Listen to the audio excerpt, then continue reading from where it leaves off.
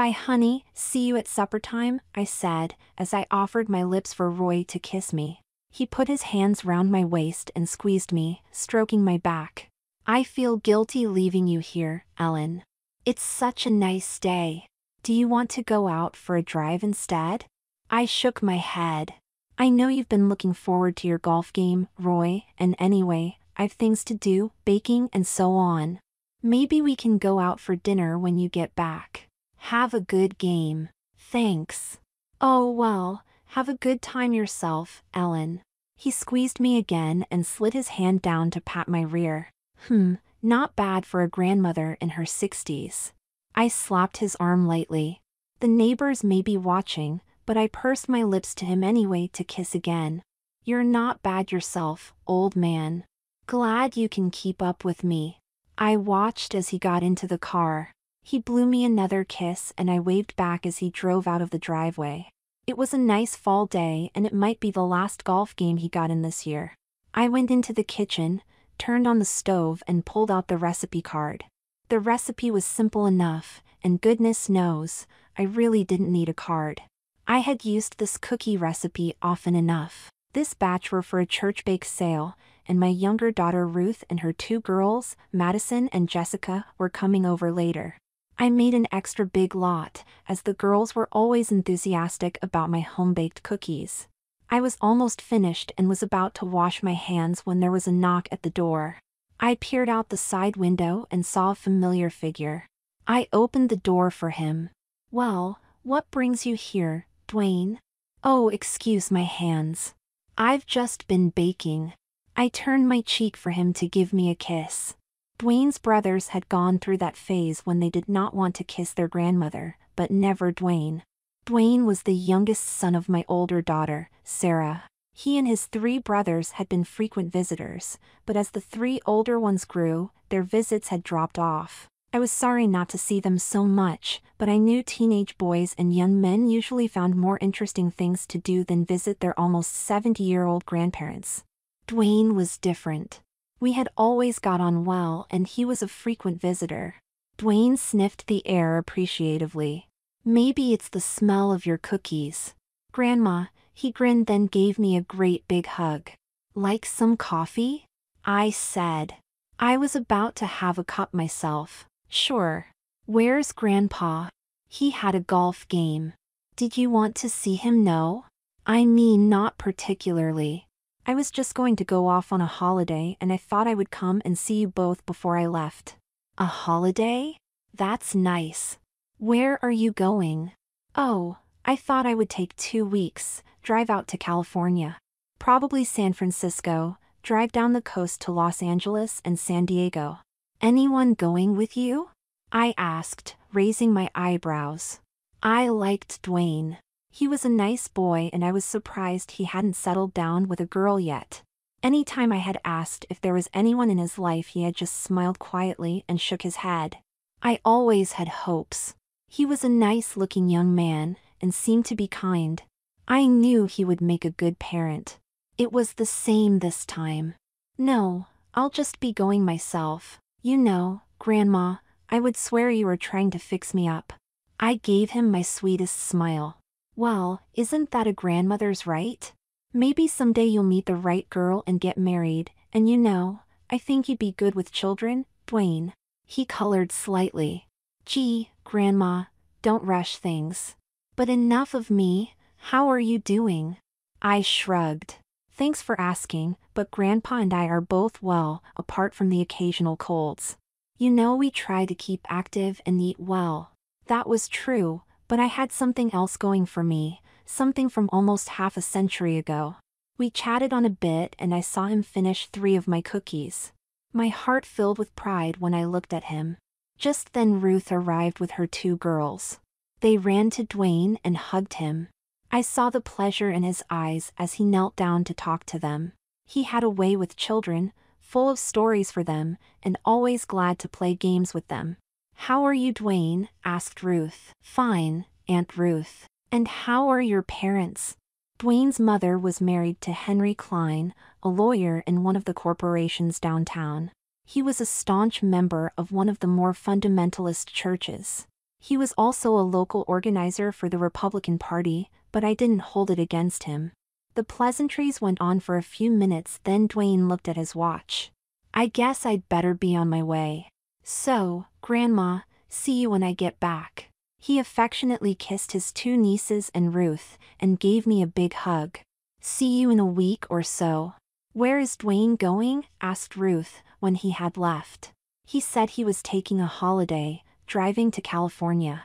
Ruth nodded slightly, as if she had expected that. I thought it strange, but Madison and Jessica were yelling at me to play a game with them and I let it pass. Dwayne was a nice fellow indeed.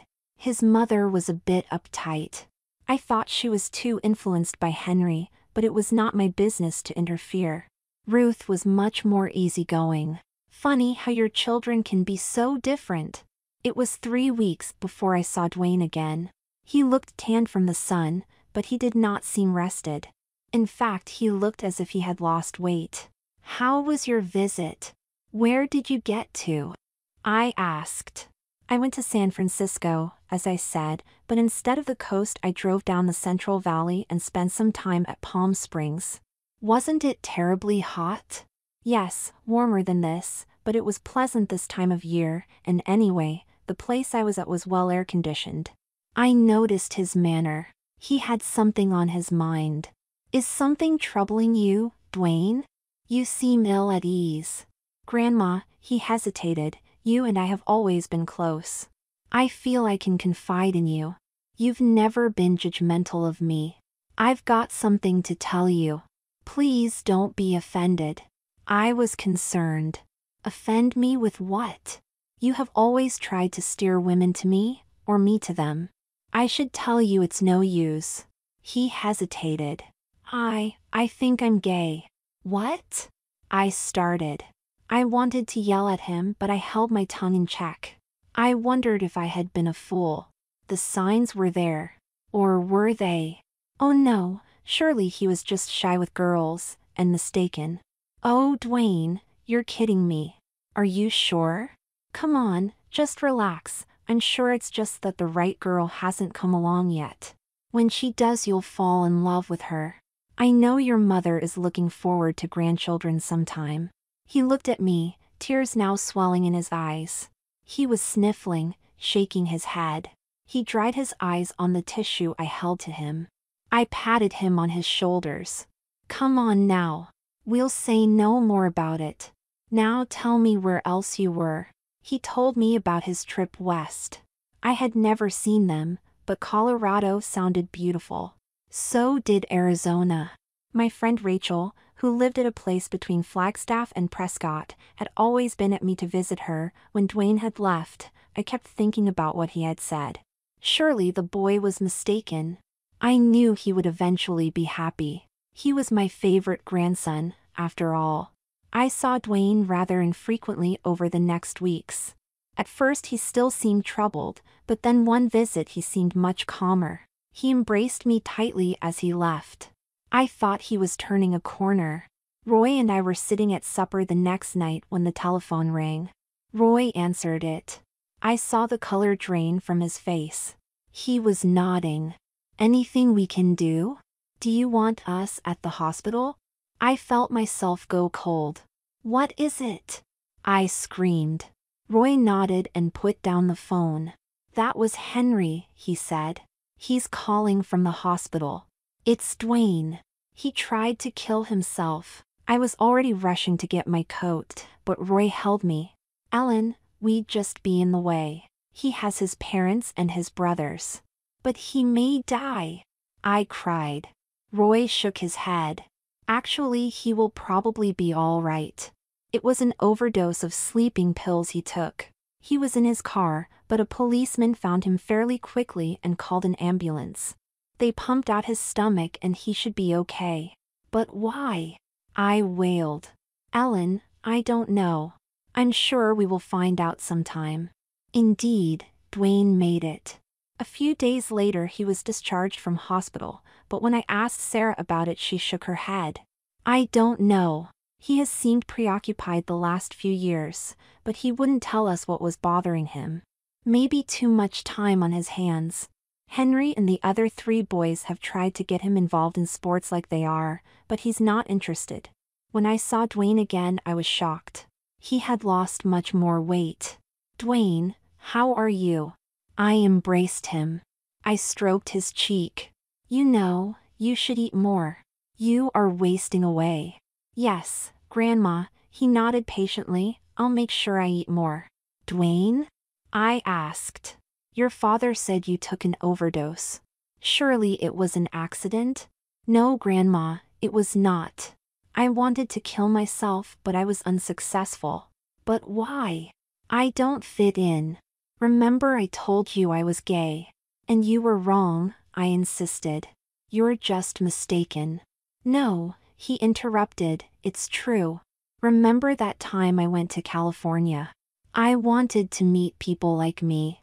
Try to understand my feelings. I sat down heavily. I had heard of the gay communities there, and to think my grandson, my favorite, was one of them. I paced about the room, distraught. And Palm Springs, he went on. I went there. It has a large gay community. I even went to a resort for gay men and... Stop, stop, I screamed. You're torturing me. At last I sat down with him, holding my hands to stop them shaking. He was my favorite. I wanted him to be happy. Do your parents know? He shook his head. And how were your experiences in Palm Springs? I asked, measuring out the words, choosing them carefully. Not good. Something was missing. See, I tried to control myself. You're not really gay. Oh yes, I am. I'm attracted to men, but even making love to a man, or having him make love to me, it's not enough. I like women too, but as friends. I want to talk about their lives with them, their relationships, clothes, their children. I want to be like them. I would even like to be a woman in all ways. I feel I am a woman in a man's body. I want to live as a woman, have a man make love to me, and have children, but I know that's impossible. I've the body of a man. My genes are male. I don't have a womb or breasts. Even if I could afford the money and be altered surgically, and take hormone doses, I could never conceive, bear or nurse children. I'd just be a fake. He began crying brokenly. My mind was in turmoil. I loved him very much. I wanted to help him, but I had never expected this. I felt so helpless. Dwayne, I said, you could adopt children, and lots of women can't nurse their children, or don't want to. Yes, I know. I've even thought of that, but I'd still think it was a sham. And anyway, it wouldn't be like bearing them myself. I saw he was desperate. So was I. I had to save him. I sat and thought of something that had happened so many years ago. Dwayne, I said, hesitating, let me think about this. Come and see me in a week. I may be able to help you. Promise me you won't do anything drastic before then. I looked him up and down. Oh, also, your hair is fairly long. Don't get it cut until you see me again. And don't cut your fingernails. He looked at me with a curious expression but nodded. I gave him a hug and saw him out the door. Then I sat down with a cup of coffee and thought hard. Finally I got on the telephone to my old friend Rachel in Arizona. A week later Dwayne called me. You asked me to call you in a week. Can I see you now, Grandma? Yes, come over. I have someone I want you to meet. My heart was thumping, but I smiled nervously to my guest. Fortunately, Roy was out again, at a Shriners meeting this time. Dwayne arrived in about 10 minutes. Come in, Dwayne, I said. He looked surprised to see my guest. Rachel had aged very well. Like me, she was in her late 60s now, but was still very well preserved, her figure slim and curved like a younger woman, her face almost unlined. I knew her hair had really turned almost white, but she kept it dyed auburn, and today she had it styled. She was even wearing makeup and her clothes were stylish, a knee-length tan skirt and a blouse with a small floral pattern with an expensive-looking sweater draped over her shoulders. I thought I was as pretty as her, but Rachel seemed to have a better dress sense.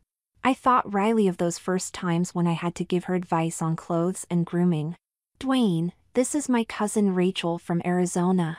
She is visiting us for a bit, and, I hope you don't mind, I asked her advice about you. He looked hurt. Grandma, it was meant to be confidential. I know, but I am concerned about you. I've explained what you said about your feelings to Rachel. Do you still feel that way? Yes, maybe even more so. Dwayne, began Rachel, Ellen tells me that you are very unhappy. But, being gay no longer has the same stigma that it once had. I'm sure you could live as a woman, dress that way, yes, have some operations. With hormones you could almost be like a woman. No one would know, and if you thought of yourself as one No, it wouldn't, broke in Dwayne. I feel I'm a woman trapped in a man's body. It's a man's body, he emphasized, but I want to be able to carry babies, my own. I want to live with an ordinary man in an ordinary house, dress like an ordinary woman, have ordinary children. No mother wants to think of their children as ordinary, I said, trying to lighten the conversation. Dwayne even managed to smile a little. Well, you know what I mean, Grandma. I looked at Rachel. There were tears at the corners of her eyes, but when she spoke her voice was harsh. And just what would you know of it, Dwayne? You are full of fanciful ideas. I suppose you think being a woman all about wearing stylish, pretty dresses, smart shoes, pretty lingerie and makeup, and having a good-looking man pay attention to you, take you out and make blissful love to you. Don't you know there's the bother of monthly periods, with pads or tampons, backache and tender breasts. Then when your periods end at menopause, you have to go through all sorts of physical turmoil and readjustment. And having babies is no cakewalk. Your figure gets swollen, and you have difficulty even turning in bed. I had 3 kids and each hurt like hell. Then there's the pain and trials of raising the kids, going through selfish behavior, tantrums, endless messy diapers, toilet training, difficulties at school and so on. You are tied down with them for years, your best years. And raising them is expensive. And then, apart from that, even though things are better now, at work you are at a disadvantage to men. You are expected to pay more attention to your appearance and clothes or you will be criticized, even by other women. You have to work harder. You get some of the less pleasant jobs. You are treated worse. Men are stronger, and you have to learn to handle them correctly, not wound their bloody male pride. They are more assertive than women, but if you try to be like them people will call you a bitch. Do you really want that? Yes, I think so, he sobbed, but you come here and insult me. What would you really know about my misery, the pain I am feeling? Dwayne, she spoke softer now. What I am going to tell you has to be absolutely confidential. Do I have your promise not to say anything to anyone? Dwayne looked surprised, but nodded. Rachel took his hands in hers. Then I have a secret to tell you. You know the turn of phrase, been there, done that? Well, I was once a man. Dwayne looked closely at Rachel and shook his head in disbelief. Who are you kidding? Yes, it's really true. I was a man, but now I'm a woman, completely. Complete in all parts of my anatomy. Even if you looked at my chromosomes, I am completely a woman. It was a magic spell that did it. Another secret. I don't know if you've heard the story, but it's about your grandmother's brother John, who they said went to California and disappeared. Dwayne's brow furrowed. Yes, I heard about him. He looked at me questioningly. Well, I'm really John, or at least, I was John. What happened was a friend visited us once, that time Ellen and I lived together. We had an antique bookstore then.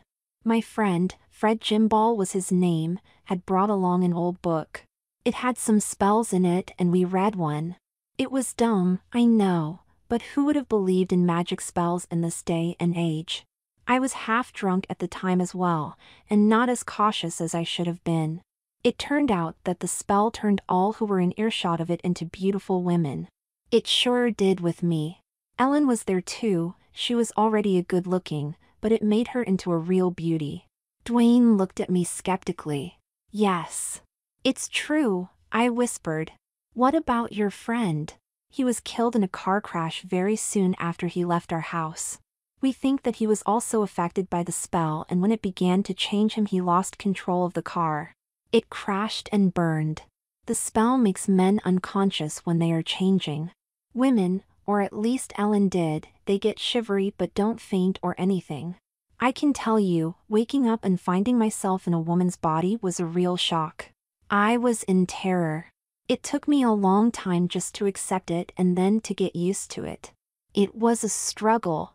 I had to make a completely new life for myself. Where had your friend got the book? Rachel shook her head. I don't know. Fred was an antique furniture dealer and said he had found it in an old piece that he had bought somewhere in Louisiana. Apart from that, we don't know. The book was quite old. It was faded and stained. Goodness knows what its history was.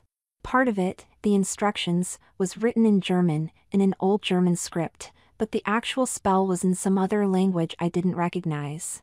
In fact, there was also a reverse spell, but as I said, Fred went off with the book before the first spell took effect, and when we heard he had crashed, I thought the book would have been destroyed in the fire.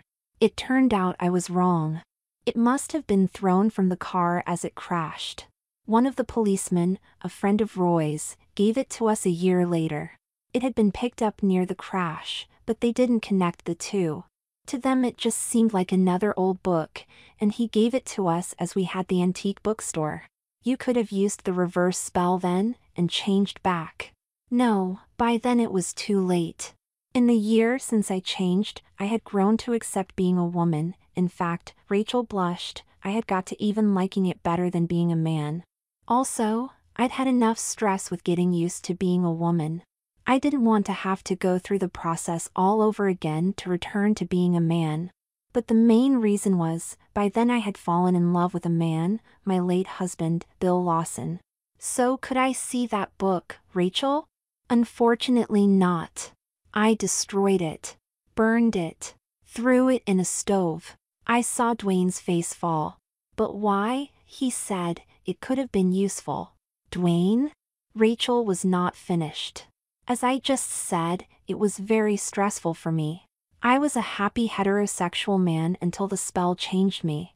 Then it must have taken me months to adjust. Eventually I was happy with my change.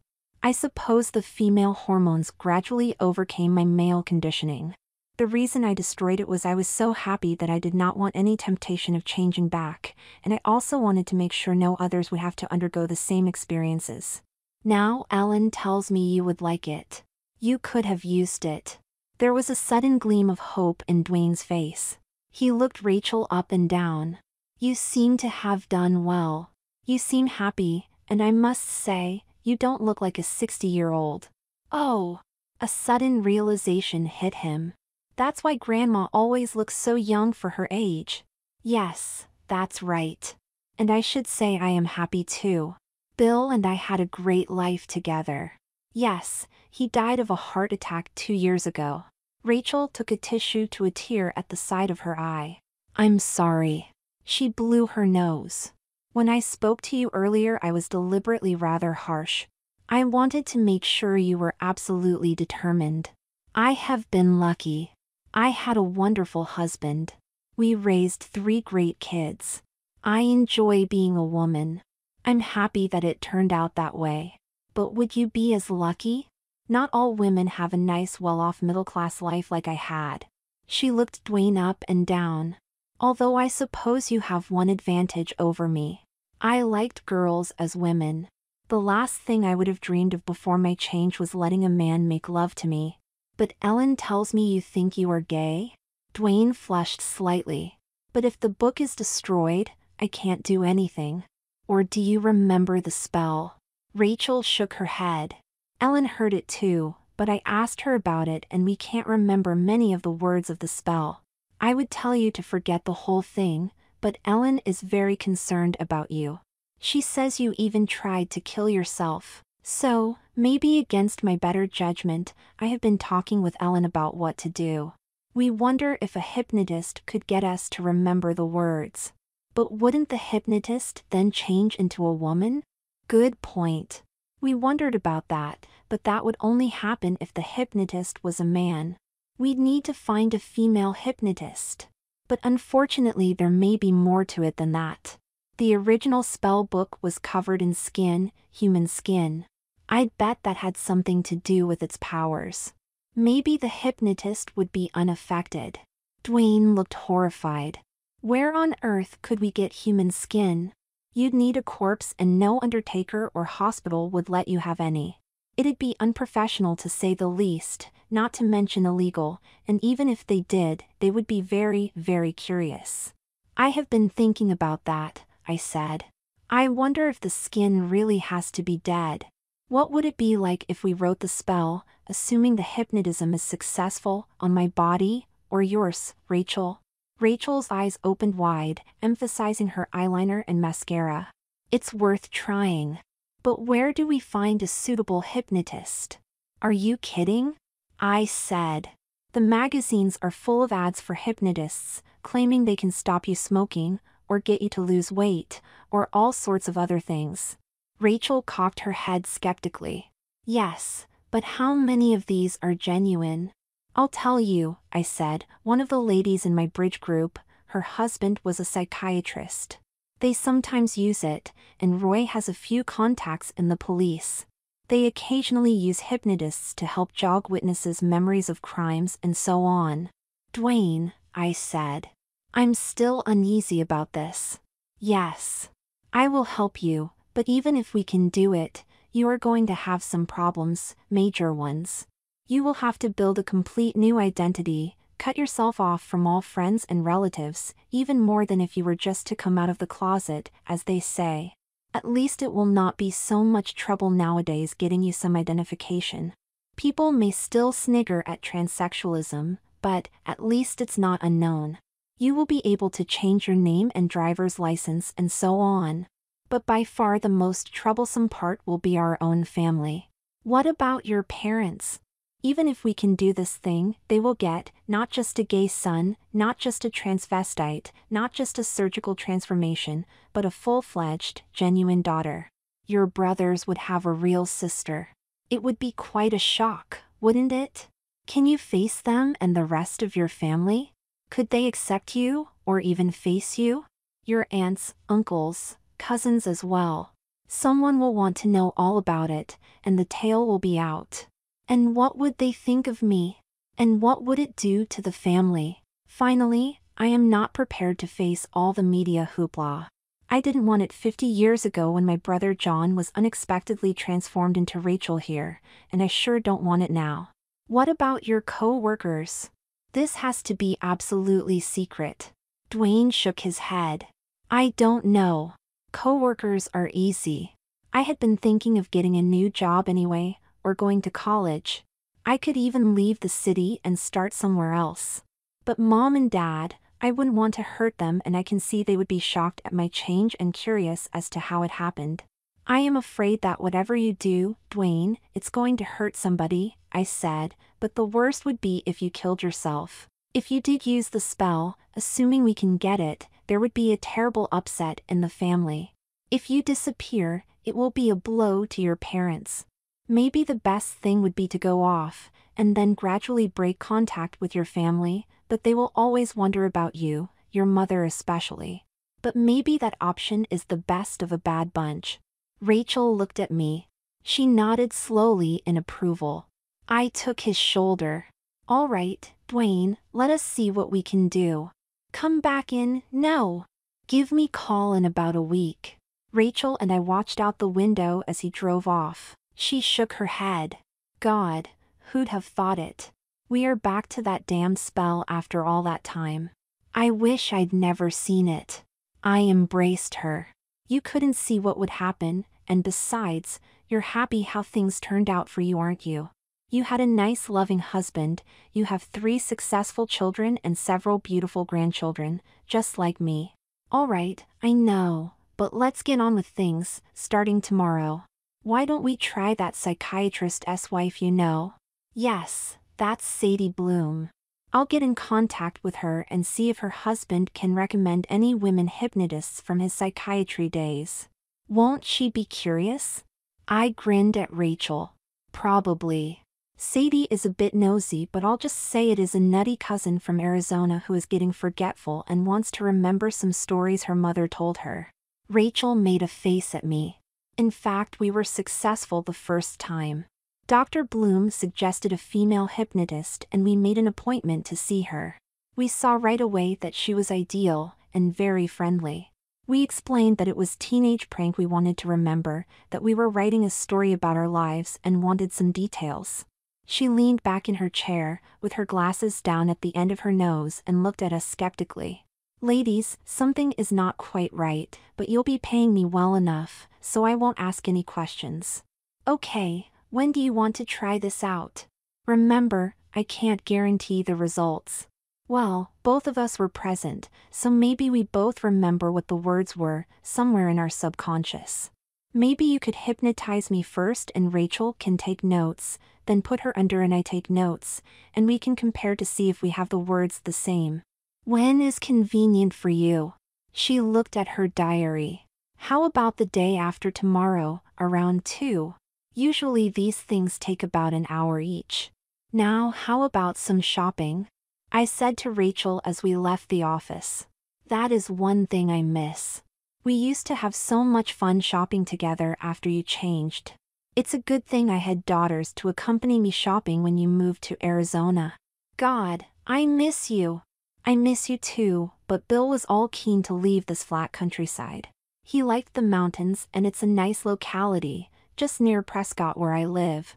I did think about moving back after Bill passed away, but I've got 2 settled there now with new friends, and besides, it's nearer California where all of my kids now live. Just like old times, we poked around several shops, but as we were soon feeling the need of a rest, our paths led us to the Starbucks in the mall. Rachel sipped her latte and shook her head in wonder. This place has really expanded and changed. I don't recognize it.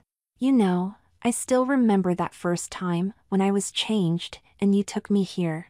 I was terrified in case anyone recognized me. No danger of that. The spell sure worked well. You looked good. Hell, you still look good. So do you, said Rachel. We grinned at each other. But it was my first time shopping, as a woman, I mean. Well, it was either that or you let me do your shopping for you, and I didn't have time for that, and I had to get you able to fend for yourself. We were barely back home when Dwayne called. His face was gray. Dwayne, what's the matter?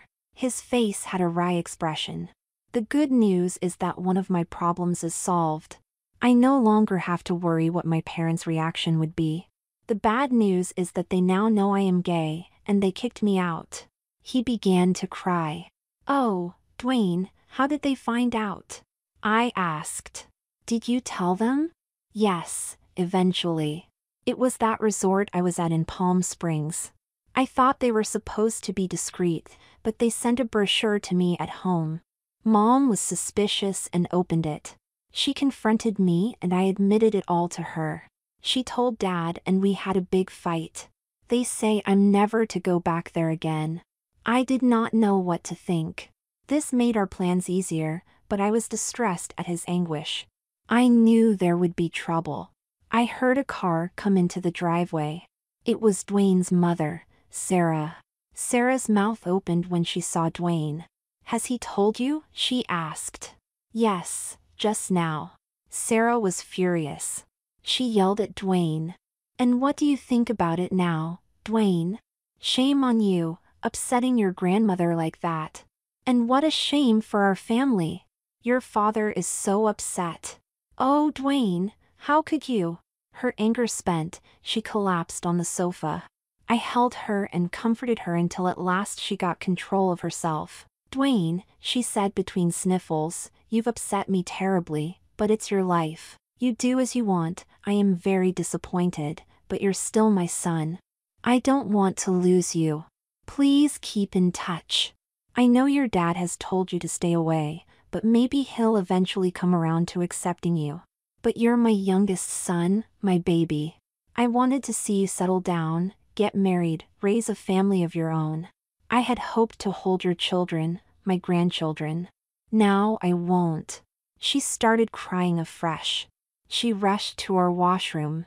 I felt teary-eyed too, and Rachel was looking stricken. Will I tell her our plans?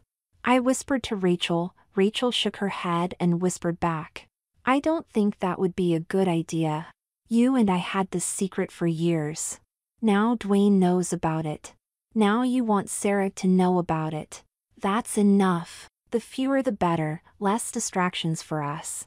Sarah was back in a few minutes. Her eyes were still red, but she looked more composed. Dwayne, she said, I'm so sorry. I'm so disappointed. Now you'll never marry, never have children. I thought you would make such a good father too. I know it's your life, but your father is so disappointed, shocked too. I have to go now. Bye, Mom, she said, and kissed me. She looked at Dwayne. Please try to keep in touch with me somehow. She hugged him. I looked at Rachel and Dwayne. We did not seem to know what to say. I felt drained. At last I got myself together. I looked at my watch, then at them. Now, I think you'd better go, Dwayne. Roy will be back soon and I don't want him asking questions. There are too many red eyes around here. Why don't you book into a hotel or motel, or is there some friend you can stay with? Call us tomorrow evening. I broke the news to Roy when he returned home. Rachel was diplomatically keeping out of sight. Roy sagged visibly. At last he poured himself a drink of whiskey. You know, I was beginning to wonder about that boy. He seemed to be at a loss for words. Will he still come by here? I shrugged. I don't know. Well, Ellen, if you see him, tell him he is still welcome here. I don't like it, but I'm sure he can't control the way he is made. I was surprised at Roy's tolerance. In some ways he had seemed the most straight-laced of our family.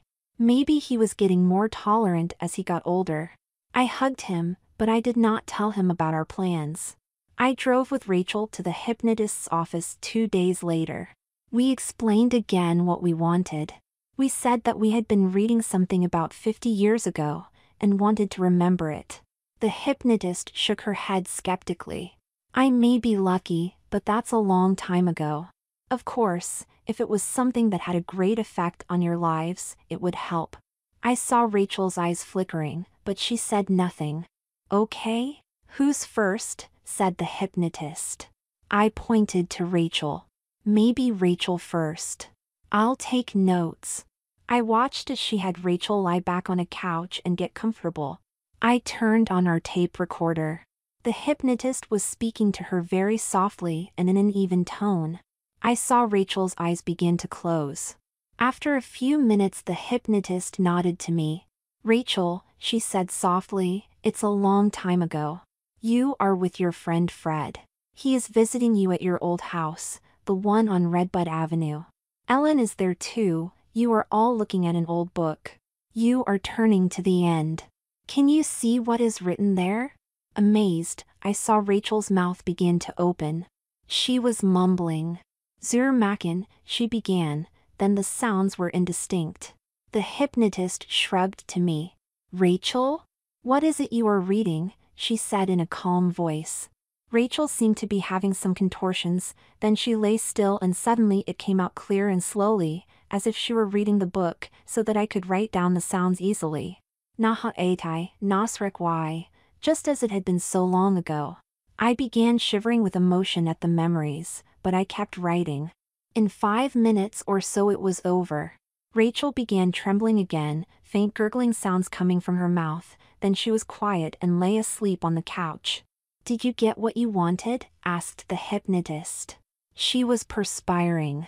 I wonder what that was. I have never heard anything like it. I think so, I said. I've got it recorded.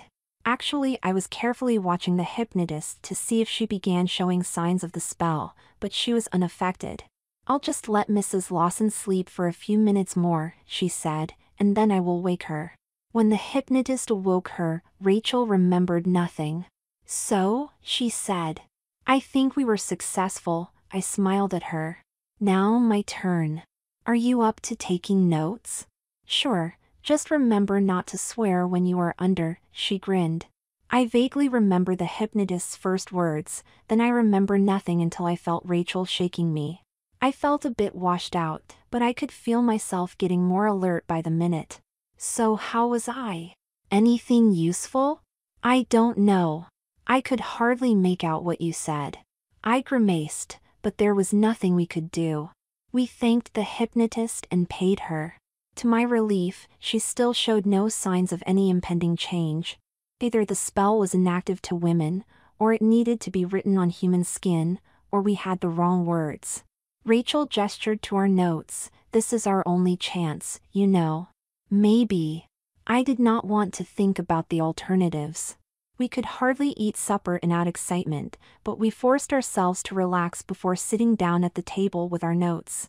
Rachel's was the most complete. Then, when we turned to the copy that was taken of my words, we saw the sounds were identical, and at the right places. Even so, there were a few blanks, so we wrote down words that approximated the sounds from the tape recorder. It was quite short, only a few dozen words, or sounds. They were unlike any language we knew. After 2 hours we were finished. We stared at each other apprehensively. I think this is as good as we're going to get, said Rachel. I think it's time to relax. How about some wine? We were relaxing with a bottle of a nice Gewürztraminer, talking about the old days, when Rachel shook her head slightly. I wonder what the history of that book was? What would it have been used for? It was certainly very old, I replied, probably hundreds of years. Who knows what it was used for? A witch's book of home remedies perhaps, but those that changed a man into a woman and vice versa, and reverse spells? Maybe to get rid of political enemies. Hey, maybe we could sell the spell to the Republicans or the Democrats? Maybe that would cause a few unusual alliances in Congress. Or maybe just cause Congress, in the House and Senate. I wondered who would be screwing who, laughed Rachel. I wondered if I had given her too much to drink. You know, Rachel, I sometimes regret you destroyed it. It would have been interesting to have some language expert look at it. Rachel shook her head. I don't regret it at all.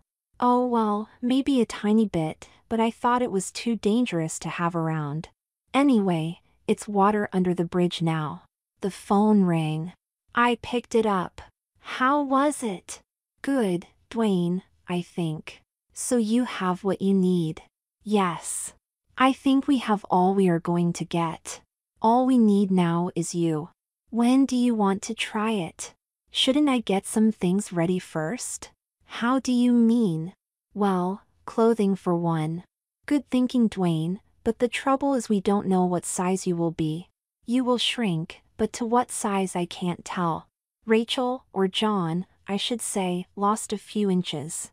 You can use your t-shirts, even your shorts, if they are boxer style, as underwear or night stuff, maybe even your socks, but women's hips are way bigger than men's, so I'd be very surprised if your pants fitted you, even if you were to try them in a low slung style.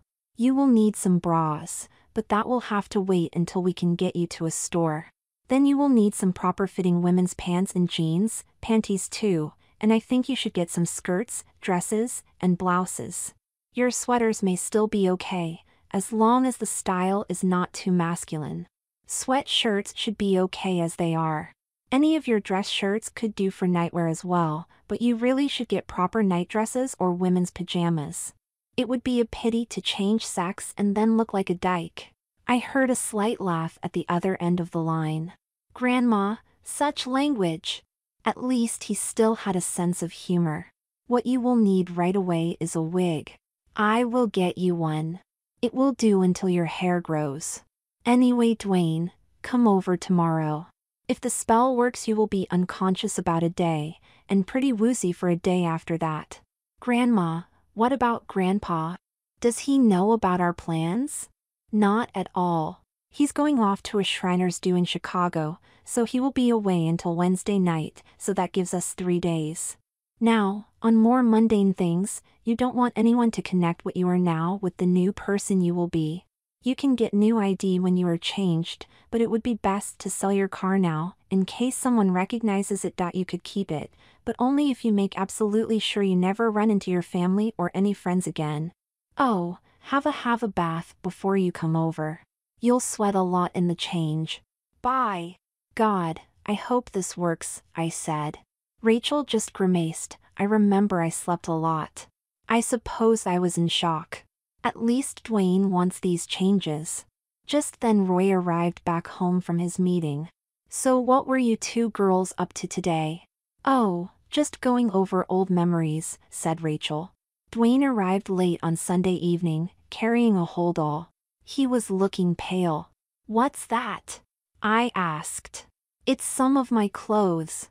I took the bus here. I did as you said and sold my car. Yes, that's good. You will need the money anyway, for new clothes and establishing yourself again. Where are you staying? I was booked into a motel, but I have checked out.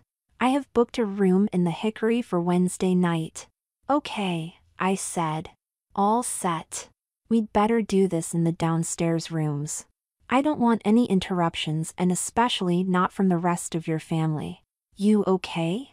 I held his hands. They felt cold. You have now seen them the last time as Dwayne. As far as they know, you will have disappeared. They will not see you as Dwayne ever again, if we are successful. He gulped. Let's get on with it. I had laid out some blankets and had some soap and towels ready. Okay, Rachel, who do we write the spell on? I said. Oh, I guess me. Hold on. She went into her bedroom and came out wearing a pair of brief shorts. Gee, she really still had great legs, I thought. She pointed. There, on the thigh. Here's a pen, start writing it and careful you don't poke me hard. I'd hate to be permanently tattooed with the spell. Dwayne, you can change into a t-shirt and loose shorts. Use the washroom. I got out our notes and began to write the words on Rachel's thigh. At one point she winced. Sorry, Rachel, I said. All right.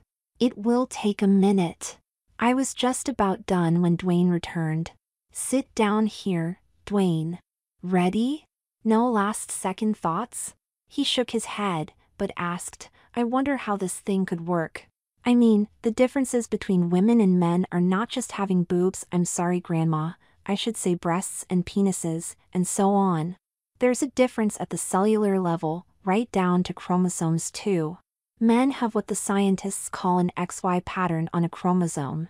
Women are XX. If Rachel had babies, she must have been completely changed to XX. How could that just happen? And women are smaller than men. Where does all the weight go? How the hell should I know? I snorted. It's magic. So it doesn't have to follow any scientific rules. But why ask me? I never went to college. Anyway, we're wasting time. Let's get started. I began to read the spell. Rachel held Dwayne's hand. It was over in a minute. He looked at me apprehensively. Now what? We wait, I said, but I was getting worried when after 3 minutes nothing seemed to be happening, but then I saw him give a slight shiver. A minute later another shiver followed, then he began shivering continuously. In a few more minutes his teeth were chattering violently. I forced a cloth between his teeth. Then mercifully he fell unconscious. I had not felt anything, and Rachel seemed unaffected. I guess we had undergone all our changes long ago. It's working, breathed Rachel. We watched as the spell started its work. I had seen it before when Rachel changed, and now she too watched open-mouthed as his body convulsed under successive waves of change. Curious, I slid down his shorts to see his body better. At one point his skin even looked as if it was shimmering. I saw his features change, his body shrinking, changing proportions, his shoulders narrowing, then his waist constricting. His scrotum, then his penis shrank, disappearing under the pubic hair. I was concerned at first as he seemed to be only shrinking, then with relief I saw the hips widening, and 2 breasts beginning to bud on the chest, then slowly swelling to press out his t-shirt. As Dwayne writhed slightly, the legs opened, and in awe I saw the new formed labia. At last the convulsions stopped and Dwayne lay before us unconscious. It had taken about 6 hours. I pulled up the shorts, covered the body with a blanket, and put a pillow under the head. I looked at Rachel. She looked drained. "So that's what it was like," she said. "You must have been really scared when I went through it." "Yes, I was, but not only you. I was also changing, although I didn't react as violently as you did, or Dwayne." "Are you sleepy?" "I'm not sure. I know I feel exhausted." "Then why don't you go to bed?" "I'll watch him." I should say her. I guess we have to get a new name for her now. "I'll watch for about 6 hours, then you can take over." I watched the sleeping body for the next 6 hours or so. Dwayne was now fairly peaceful, apart from a few groans. I caught up on some sleep on the sofa. Around 6 I went to rouse Rachel. "How is she?" Rachel put an emphasis on the last word. "She is fine, I think." "Excuse me." I had to dab my eyes. The stress was getting to me. I had now lost my grandson. I hoped I would enjoy my new granddaughter. "Oh, goodness, I'm tired. See you later." I climbed up the stairs to bed.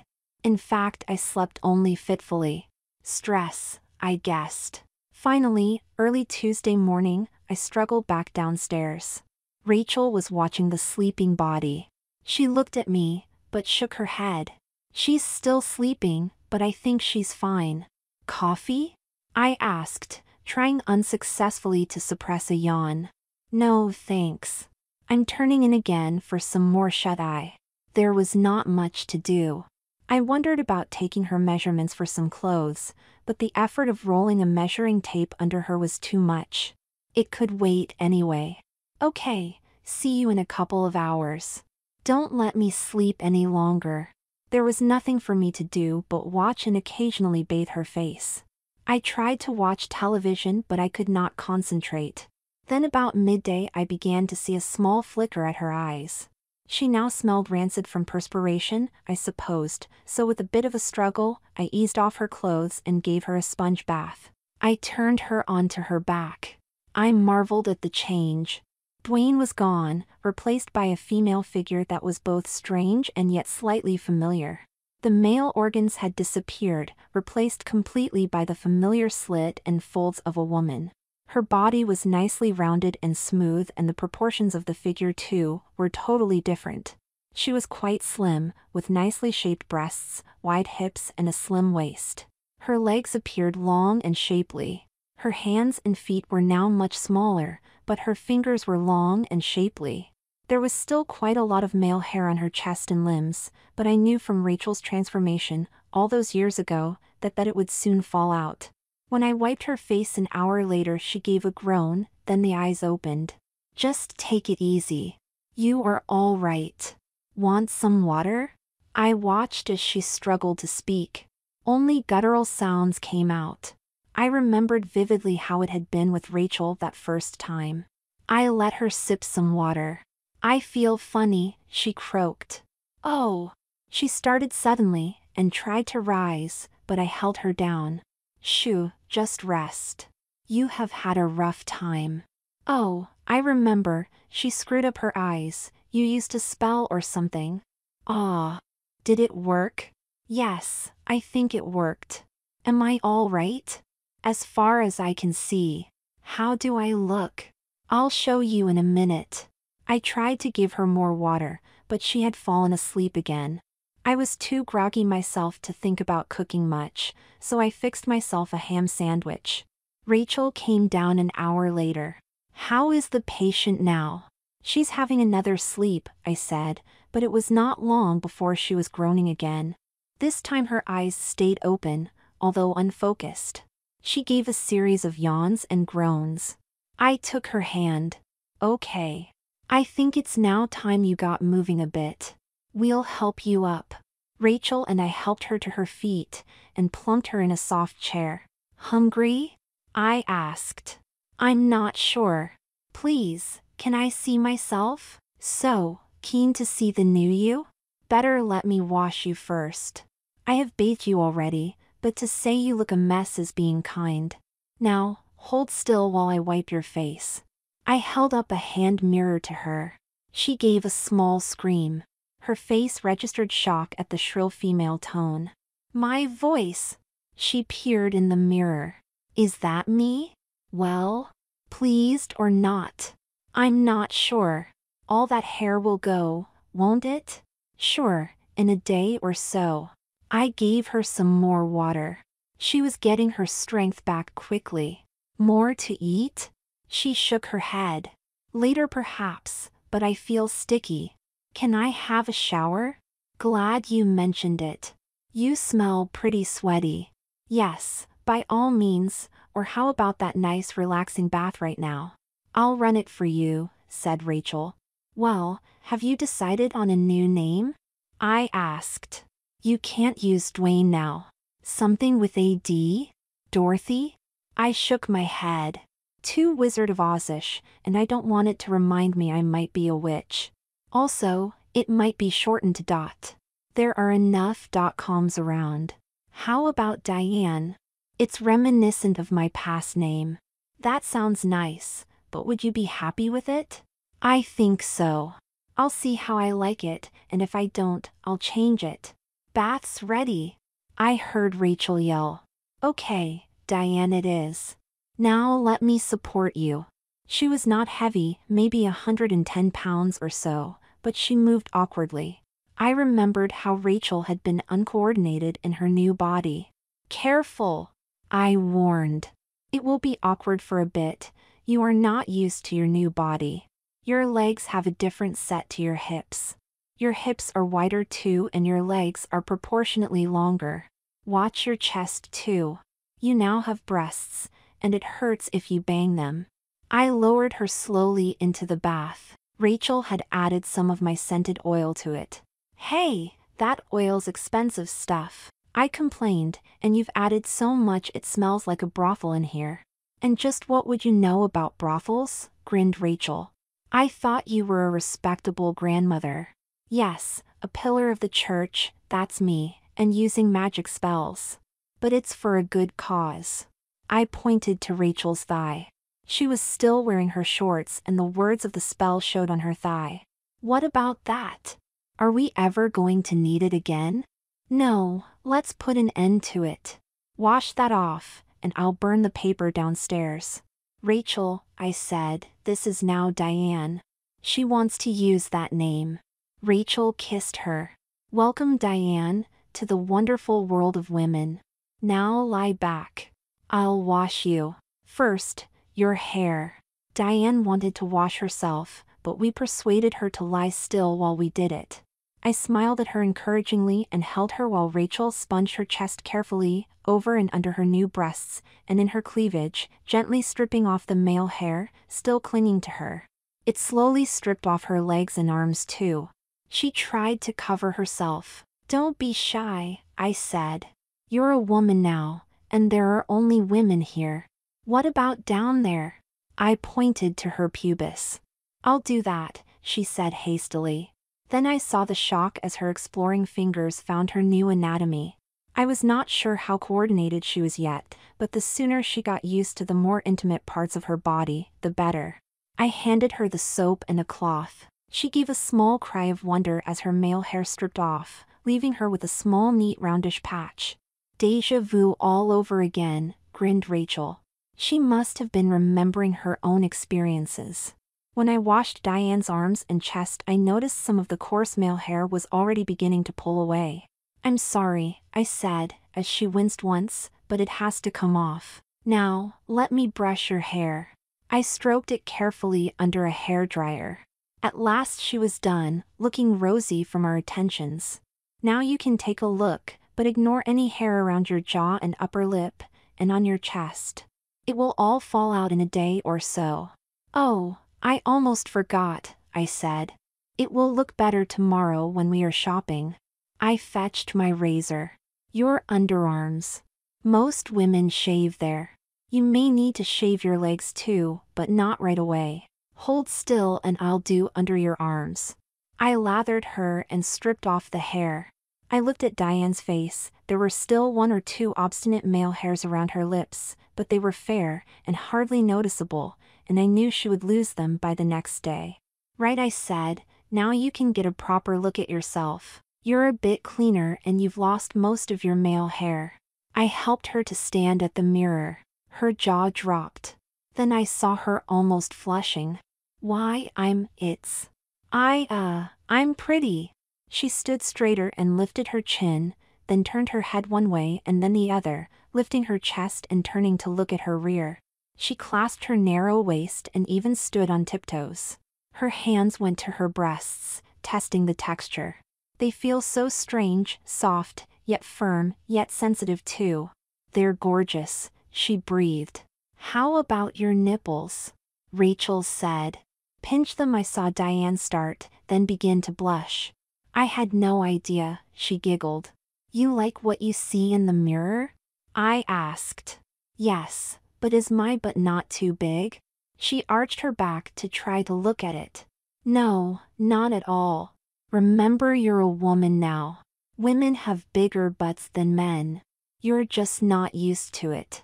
I noticed her yawning again and her eyes were losing focus. Come to think of it, so were Rachel and I. All right, I said, I think we're all pooped. Bedtime for all of us, then we'll make our plans tomorrow. We all slept well. I know I was still exhausted, but I awoke refreshed at 7 the next morning. Rachel was up soon after, but Diane slept until 1.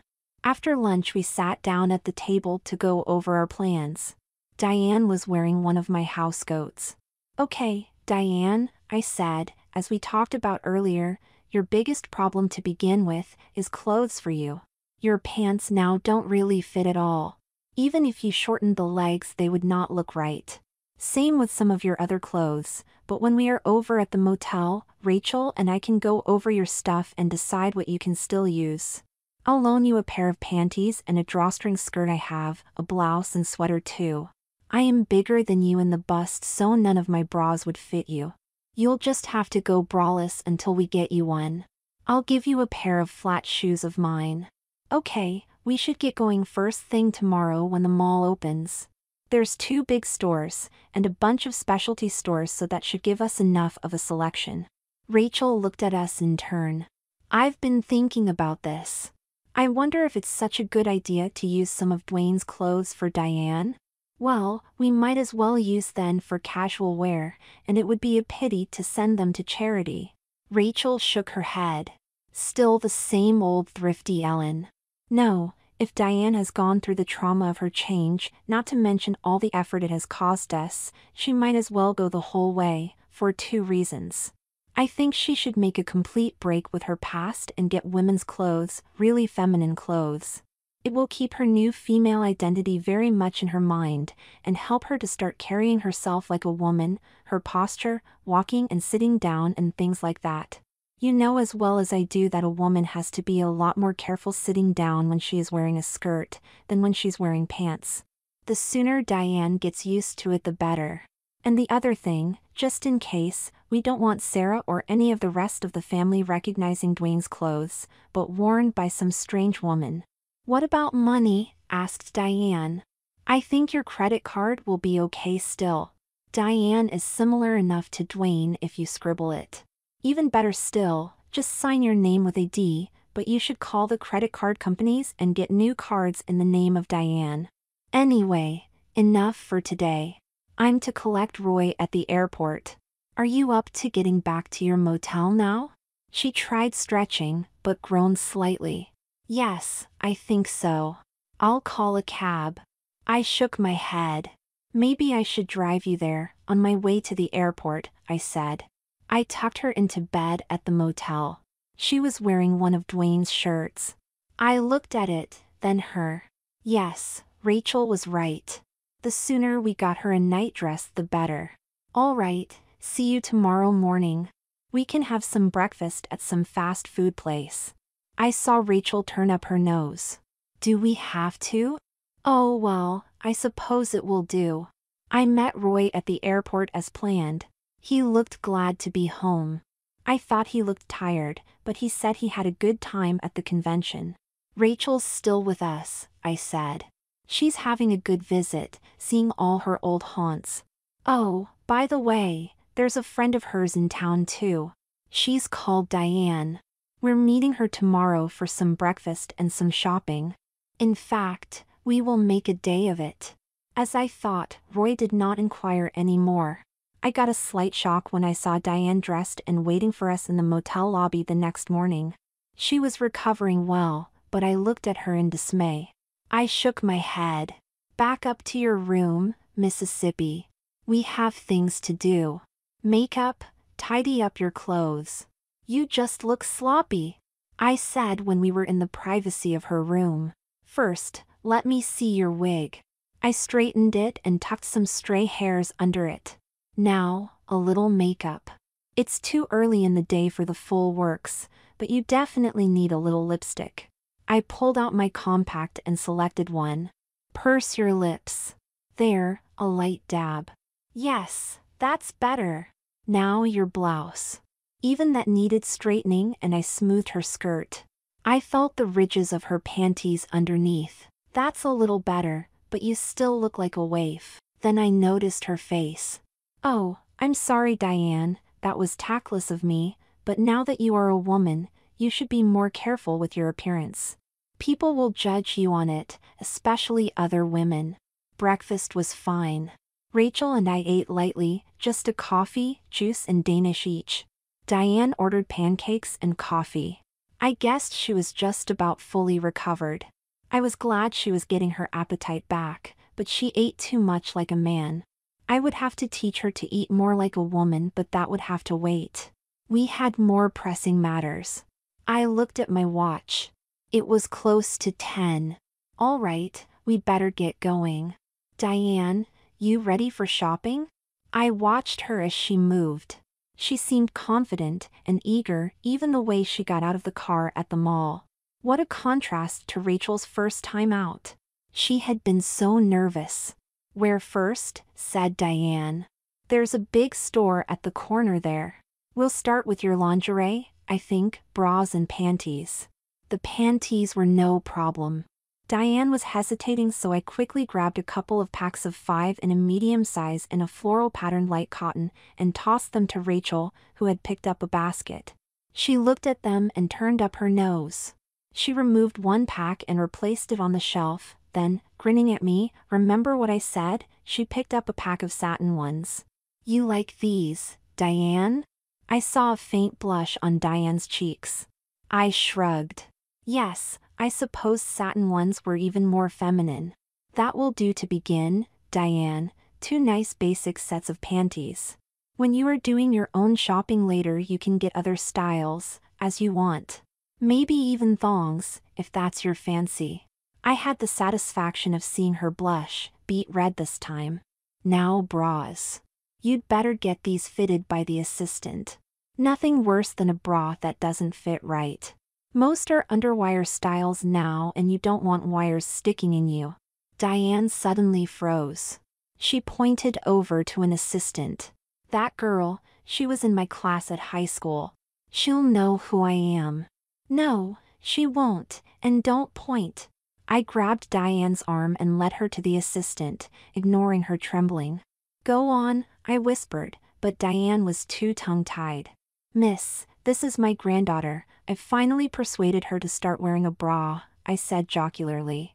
She'll need measured, so can you fit her for some fairly basic ones? Front of back closure? Asked the assistant. She looked at us skeptically. I suppose it must have been unusual for a grandmother to take a young woman for bra shopping, but at least, as I had figured, she showed no sign of recognition. Diane began to stutter, so I broke in, back closure. The assistant began a faint smile at the corners of her mouth, but she only said, certainly. Can you come this way, miss? The fitting room is over here. Diane gave me a panic-stricken look, but I glared at her and pointed firmly to the fitting room. Rachel and I watched as they disappeared through a door. While we waited, we idly walked around the lingerie section and I picked up a couple of half-slips and 2 cotton nightdresses. Then I thought of what we had discussed earlier. I put one of the cotton ones back and selected another in a pale blue filmy nylon. What about a garter belt? Giggled Rachel, pulling a lacy style from a rack. I shrugged. I don't know. She'll have to decide on her own lifestyle, whether she wants to wear stockings or pantyhose, or nothing. Rachel was now examining a white Merry Widow. She held it against herself, the garters dangling down the front of her smart blue skirt. Now it was my turn to giggle. That would give her a nice slim waist, but just look at all these hooks in the back. Maybe if she sees that, she'll decide she only wants to wear pants, so I'd leave it. Rachel's eyes twinkled. Oh, I don't know, Ellen. That corset might give a wonderful boost to some girls' morale. Seeing a pretty woman in it will give a man a wonderful boost somewhere, as well. Rachel pretended to be shocked. Oh my goodness. Listen to you. Still, I wonder how long it will take her to start trying out her new body. For sex, I mean? I had been wondering that too. Rachel was now fingering through some control panties. I shook my head. You can leave these too, I said. She doesn't need them. She's quite slim and her tummy is fairly flat. I saw Rachel staring behind me and I turned. It was Diane, the assistant just behind her. She was looking slightly flushed, but otherwise she looked great. She even seemed to be holding her chest out more. Like it? She said, beaming. We nodded vigorously. What a difference! I said. Yes, there's nothing like a good-fitting bra. How does it feel? Strange, confining, yet comfortable. I looked at her carefully. Her breasts looked quite pert. Turn around. Yes, she looks very nice, doesn't she, Rachel? Rachel gave a wistful smile. Yes, it makes me remember my first time. Remember, you went shopping for me. Okay, Diane, I said. If you are happy with that one, get 2 more in the same style, one in black, and try on one with wider straps too. You may need it for some dresses or tops. You do look nice, I complimented when they returned again. You're wearing one of them too. That's good. Now, I think that will do to begin with. Hand me all your stuff and I'll pay for it. Don't argue. Diane watched as I paid for her purchases. Thanks, Grandma, but why did you want to pay for them? She asked as we were leaving the lingerie section. If that girl was in your class, she might have checked your credit card and wondered about your name.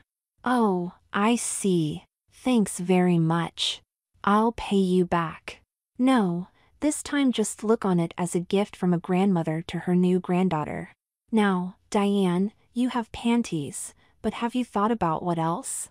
Are you going to wear a skirt or pants, and if a skirt, pantyhose or stockings with it? What do you think? Rachel and I think skirts or dresses are a better idea for you. Get you used to female clothing. You will have to be more careful when you are sitting down, but that will make you look more graceful, more feminine. Personally, I prefer skirts and dresses, but I know some women find pants are more practical. It will depend on your lifestyle, and on your job too. Remember, Rachel and I are in our 60s, grandmothers. We're maybe not as concerned with fashion as younger women would be. So why not get 2 skirts and 1 pair of pants, and maybe a pair of jeans for casual wear?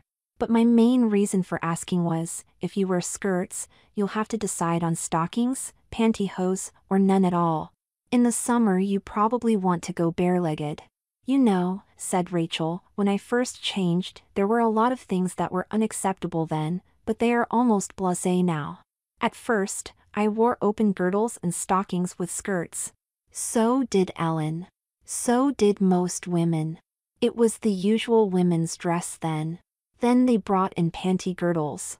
God, they were hot. Then pantyhose came on the scene. Now it's mainly pants with various parts of your anatomy showing. There were bras, push-up bras, no bras, bustiers, now even back to corsets. Cleavage rules again. Now I just laugh quietly at them all and wonder how long it will take until things change yet again. I just stick with styles I like. Quite a speech, Rachel, I teased. She stuck her tongue out at me. We looked at Diane. Well, maybe I'll try wearing skirts. Yes, a good idea, said Rachel. Another thing, if you are with a boy and feeling romantically inclined, a skirt is more practical. I gave her a glare, but she gave me an innocent smile, then stuck her tongue out at me again. Diane turned white, then pink. All right, Diane, next on your list. As most women wear pantyhose with their skirts or dresses, maybe you should start with getting several pair. Stockings with a garter belt are another alternative. Most women don't wear them now, but men like them.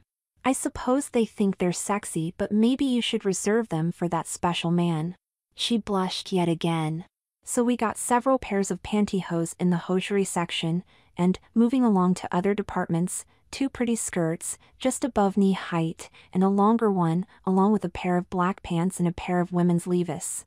By this time I was feeling my feet.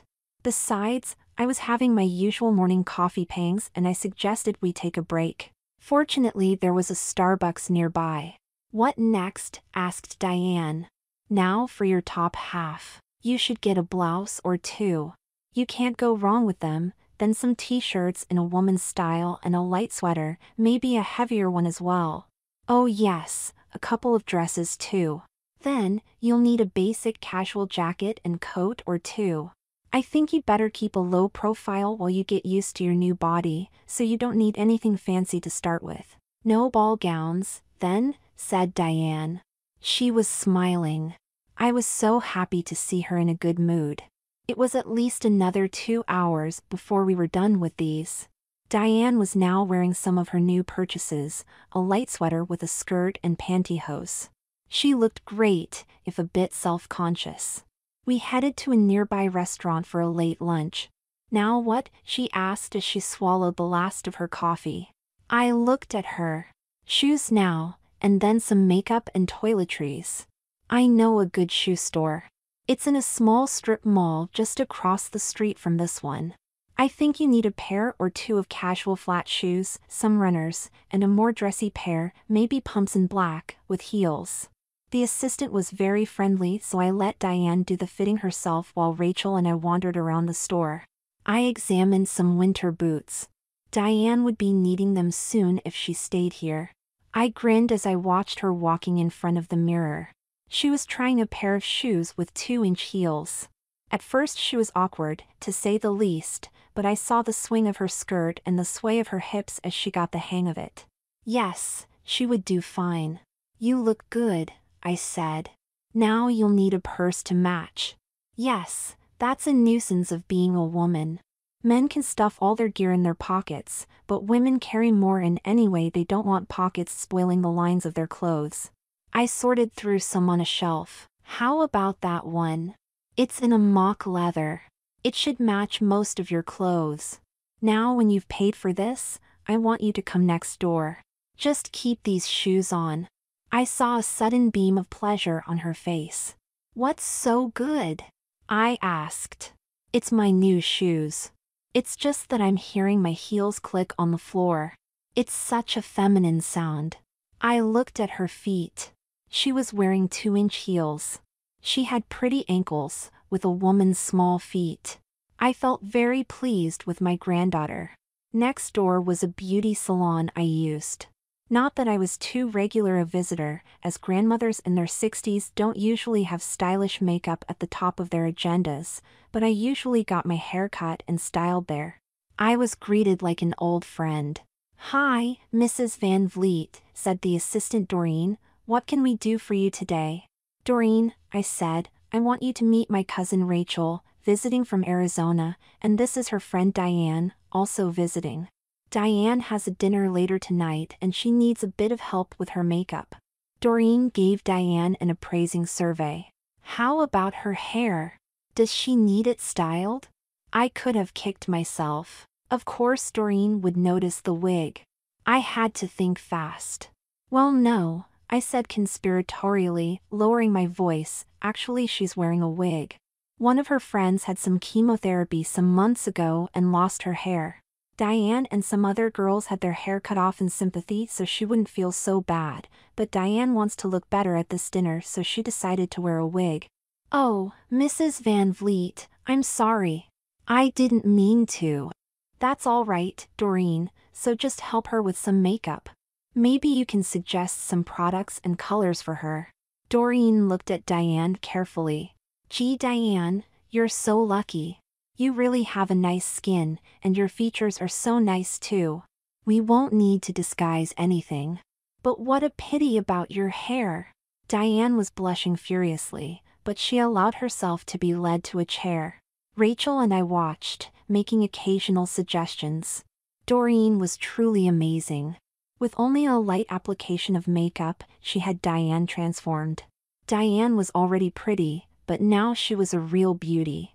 The whole process took about an hour. Doreen had suggested 3 lipsticks, mascara, eyeliner and eyeshadow, and a light powder and blusher. Doreen also shaped her nails and applied a red polish. Last thing. Diane, I said quietly while Doreen was back in the storeroom, you've had one ear pierced. You better get the other to match. Ask her yourself. Doreen, said Diane. Can you pierce my ear as well? I've one done already. One? Asked Doreen. Why only one? I had it done in high school, but I fainted when only one was done, and I never got around to having the other done. Now I think I am a bit braver. Are you sure? Asked Doreen. I don't want you fainting here. That's all right, I broke in. I'm sure she will be all right. I winced as Diane gave a small cry, but she left the store with a pair of small gold balls in her ears. Let me see you, I said. She tilted her head to show me her ears. Yes, very pretty, but remember, I warned, make sure you do the alcohol treatment with it. We were walking back through the mall to get our car when I heard a cry. Mom! I turned to see Sarah and Henry waving at us across the concourse. A shock ran through me, but we had been spotted and there was nowhere to hide. Diane was trembling and had gone white. Okay, steady, I whispered to her. I gripped her arm. Remember, you're not supposed to know them. I know, say you are a friend of Rachel's from Arizona. Hi Mom, fancy meeting you here. Doing some shopping? Sarah was looking interestedly at Rachel and Diane. She had not recognized either. I jumped in. Sarah, you remember my cousin Rachel from Arizona? This is a friend of hers, Diane's story. She was on her way through and gave us a call. I saw Diane's hands trembling. Glad to meet you again, Rachel, boomed Henry. I think we last met, 20 years ago, before you moved. He turned his attention to Diane. Glad to meet you, Mississippi. Diane's your name? Diane was white-faced, but bravely shook their hands. We were just showing Diane around, said Rachel. My, how things have changed since Bill and I left.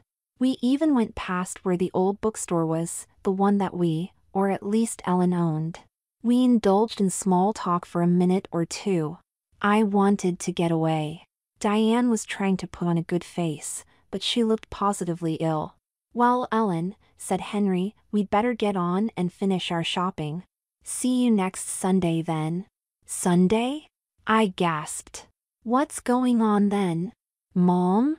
Don't say you've forgotten, said Sarah accusingly. It's Thanksgiving. You and Dad were going to spend it with us this year. Oh yes, of course, I said. I felt poleaxed. I had forgotten completely, being so busy with Rachel and Diane. Say, said Sarah, there's always room at the table, and Thanksgiving is a time for sharing. Why don't Rachel and Diane come along as well? Diane was too much in shock to say much. That okay with you ladies?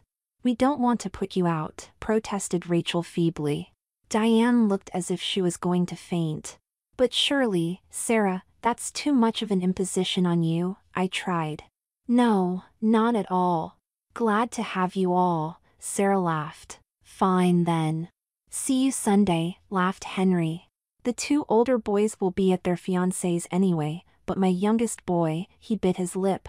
Yes, my youngest boy, that's Frank, he will be there. I'm sure he will be glad to see a good-looking gal like Diane. Anyway, got to go. I have a meeting tonight. With a wave they were off. I seethed inwardly at Henry now referring to Frank as his youngest. It was as if he had put the very existence of Dwayne from his mind. I looked at Rachel and Diane in dismay. "I need a drink," I said. "This is a real mess. Let's get home. We have some major planning to do." "What about Roy?" asked Rachel. "Won't he be back home now?" "No, his plane only gets in at 9. "Why did you choose Story for my surname?" asked Diane.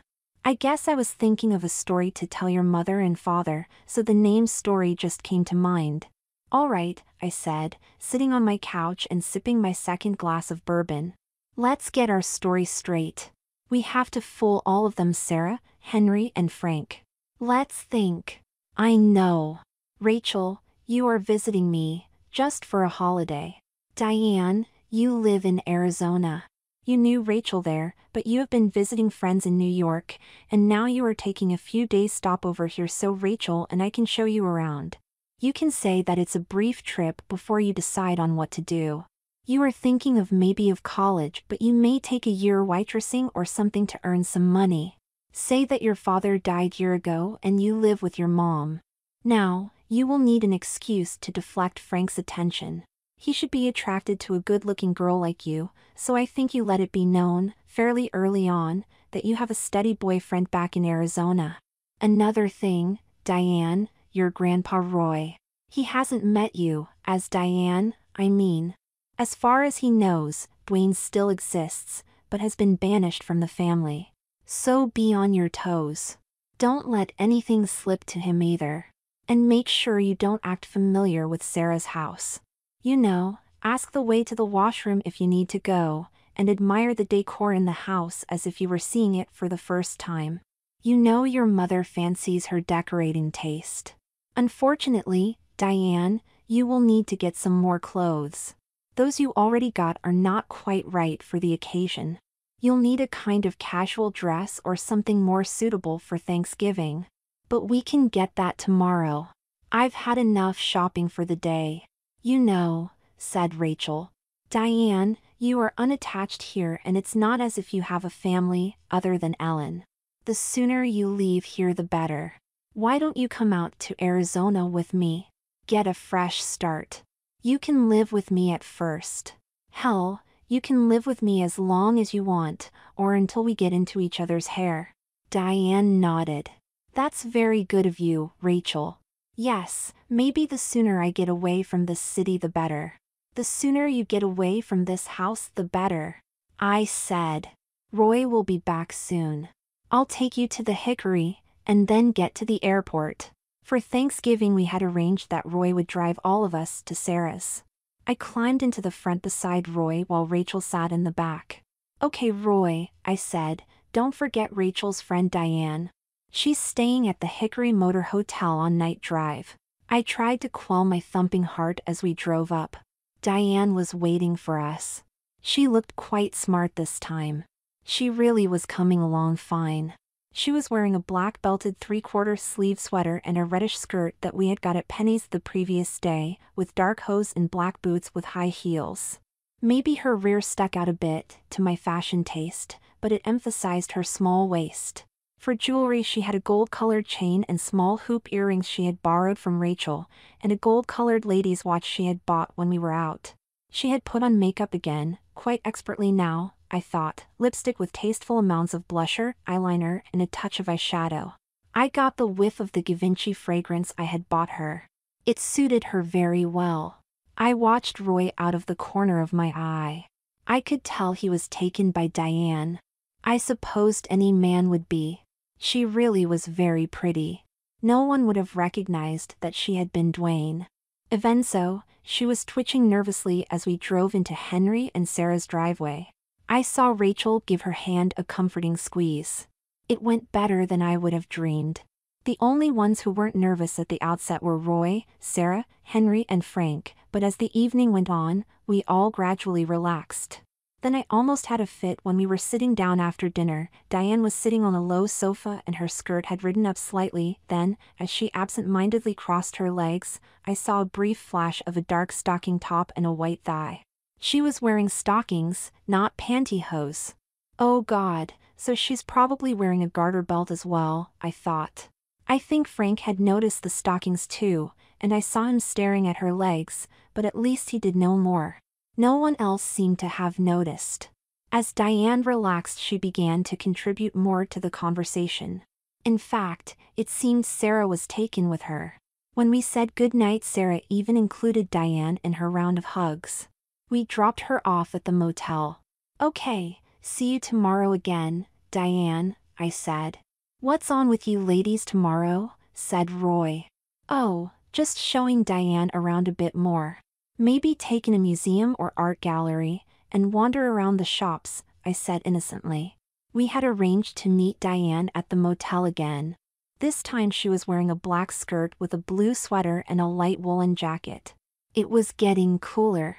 She was wearing makeup again and had combed her wig slightly differently. "You look good," I said. "So what do you want to do today? By the way, you gave me a shock yesterday. You were wearing stockings, weren't you? I thought you were going to wear pantyhose. When did you get the stockings?" "Well, I was thinking about what you said, and if a garter belt and stockings are so feminine, I thought I would try them, as the more I accustomed myself to them the better. I got them while you were at the washroom in the mall a couple of days ago. There was a Victoria's Secret just across the way." "No trouble fixing your garters?" Rachel grinned. "I met someone in Palm Springs. He liked wearing women's clothes, and I knew how they worked." "Well, yes, I guess the back ones were awkward.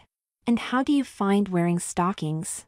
I asked, very strange at the beginning, cooler than pantyhose, and a slight feeling of vulnerability with them and the skirt. "But I think I like it. I feel more sexy. Actually, I'm wearing stockings again today. Want to see?" She began to hike up her skirt. "No," I almost shouted, "behave yourself. This is a motel lounge," I whispered. "I take it you enjoy women's clothing then?" "Yes, I really do. You know, women's clothing was strange at first, that smooth feel of my stockings, slip and panties. They're more slippery than men's clothing, and they cling to your body more. It was strange wearing a bra too. It's a bit like a harness, but I like its nice firm feeling, and the outline it gives me. I like the feeling of my skirt as it swings round my legs and thighs, and you know, Grandma," she said, "just being a woman really gives me a good feeling." Rachel and I hugged her. "Okay, what do we do today?" I asked. "How about something cultural?" said Rachel, as we told Roy. This time we went to an art gallery, but it was really wasted on me. Anything I liked was at least 100 years old, and there was not much of that. I was only too glad to get to a small restaurant and have some lunch. There were a group of businessmen, I supposed, at a nearby table. I saw them look at Diane approvingly. I hoped she was keeping her skirt well down. "You know," said Rachel, "it's about time I got back home to Arizona. I'm beginning to miss my own place, and I have a couple of grandkids supposed to visit next weekend. And I must get ready for Christmas. So, if you are going with me, Diane, you should make sure you have everything ready for moving." Just about everything I own now is in a couple of cases in the motel," said Diane, "but I've been thinking, I think I am doing fine now, and I'm used to the city here. If it's all the same with you, I think I'd rather stay here. I'm sure no one would recognize me now." "Well," I said, "then you will need to get another apartment, and a new car. I'll help you look for a place, and maybe I can get Roy to go car hunting with you." I was in two minds whether I wanted Diane to stay or not. I wanted to look after her and protect her, but I knew she would be better in an entirely new city.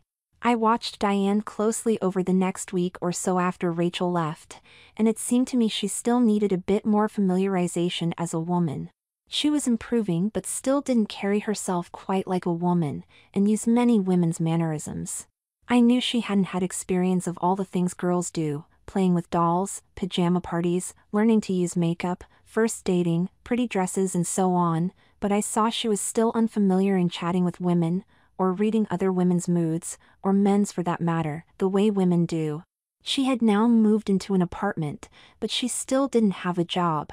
She would need one soon, as she was running out of the money I had loaned her. I got to thinking of ways I could help her. Then I had a brainwave, I thought. I spoke to a hotel owner I knew about putting her on staff. The holiday season was approaching fast and they would be busy with a lot of parties. They could treat her as a trainee so she would work in the kitchen, as a waitress, on the cleaning staff, the front desk and so on. It would be hectic, but she would meet many other girls and get confidence in handling herself. It turned out really well. Sure, she complained of the work, but I saw her mannerisms change by the week, until she was just like any regular young woman. The only time I heard her complain was when she had her first period. She said she had a backache and felt generally uncomfortable, but she accepted that she would have to get used to her monthlies. Christmas was awkward too. I would have loved to see more of her, but there was so much going on with the rest of my family that I had no time for her. Diane was still busy at the hotel, but I felt guilty, as I knew she would feel lonely. Finally, just before New Year's, I was able to meet her for supper, just after work. I noticed she was looking pleased with herself. "So what's the good news?" I asked. "You look as if something nice has happened." "I've met a photographer at the hotel. There was a big party there for one of the city corporations and he was taking some pictures. I was waitressing in the lounge and he came up to me. Eventually he gave me his card. He said he had been looking at me and he wants to take some pictures of me. He thinks I could be a model." "You're not as skinny or as tall as a model should be," I said. "I can't see you prancing down a runway." "No, he doesn't mean that type. It would be for commercial products. You know, using a pretty girl to sell things." "Well, be careful." I did not want her to do it, but she seemed so excited that I kept my mouth shut. "That's nice, honey," I said. "When does he want to take the pictures?" "In a few days, just after the holiday season is over." "Oh, do you mind if I come along with you? Just to check him out." "Sure, okay. Well, maybe I'd better check." "Excuse me." She went off to a nearby telephone. She nodded her head when she came back. "Yes," she said, "that's all right with him. Next Wednesday night at 7, if that's okay for you." "Do you mind driving?" The photographer's studio was on a side street. I looked in the window as we entered. His work seemed quite domestic and tasteful, a lot of personal photographs, individuals, couples, families, wedding parties. I felt reassured. We were welcomed by the photographer. He seemed okay and shook my hand when Diane introduced us. His name was Jim Driscoll. "What I want to do is to take a number of pictures," he said. "Diane has had no training as a model, but I think she is pretty enough and carries herself well. I want to take a few to assess her potential." Jim had Diane strike a few poses, then he had her move around, trying various gestures while he took what seemed like a very large number of shots. Then it was over. He wished us good night and we drove off. "What did you think?" asked Diane. Actually, I was a bit let down. I thought there would be more to it than that. And what there was seemed a bit boring. "What do you think of Jim?" she asked. "He seems all right. In fact, I liked him quite a bit. He has an easy manner." "He's not married, is he?" I noticed he was not wearing a wedding ring. "No, I am sure he is not married. Grandma, he has asked me out for dinner." "Do you like him?" "He seems nice," I said cautiously. "Enjoy yourself." Diane gave me a call the next day. "Jim has printed up some pictures. Do you want to go with me and see them?" "Sure, that sounds like fun. By the way, how was your dinner with Jim?" "Great. We went to a nice restaurant. I had a good time." "I guess that's my first date," she laughed. It was nice to hear her laugh. "So are you happy with your life after your change?" "Oh, definitely, yes. I'm getting to enjoy it more all the time. I'm having fun." I was a bit shy about it first, but I know men look at me as I pass. I see men looking at me all the time. It's nice having them pay attention to me. They're different men then, before my change. It gives me a feeling of power, that my face and body can have the effect to attract men," she giggled. "It's even fun to tease men a little with my appearance, and just brush against them." Small danger signals came to the back of my mind. That's okay, but be careful. Too much and you get a reputation as a flirt or a tease, and that can attract the wrong sort of men. I wanted to ask more about her date, but I figured she would tell me when she wanted to. The next evening I accompanied her to the office. Jim laid out his work on the table. "I thought you took a lot more pictures than that," asked Diane. "Oh yes. In fact, these are only about quarter of the lot. I just kept the best." I looked at them carefully. Indeed, they were very nice. Diane was really a pretty girl and he had some good poses of her. He really seemed to have captured her essence. She certainly looked as good as some models in the department store catalogs. "Do you like them?" he asked. Diane's eyes were shining. "Yes, very much. Don't I look great?" Jim looked at her critically. "Yes, I think there's a lot of potential there, but I think it would be better if you changed your hairstyle a bit. I'd like to try some shots with your hair drawn back away from your brow." I saw Diane begin to blush. "I'm sorry, Jim, I can't. Not for a bit anyway. You see, it's a wig. I had my hair cut short some months ago. It's coming along fine now, but it will be 6 months or so before I can get rid of the wig." Jim gave a grimace of annoyance. "Oh well, we'll just have to live with that, or maybe you can try different wigs. Now, I'd like to get some more shots. Can you come tomorrow night? That okay with you?" Diane looked at me. "Sorry, Diane, I am going out with Roy, but why don't you go on your own? You don't need me." I felt I could trust Jim. A week later Diane called me again. "I got some of the new pictures from Jim. Do you want to see them?" "Sure. Do you want me to come over?" I knew that at some point she would have to meet Roy again, and then we would have to make up some story why she had not returned to her supposed house in Arizona. She laid the proofs out on her kitchen table. Jim had her in various poses, as if she was showing off her clothes. This lot were even better than the previous ones, but I had a start when I saw the style of some of them.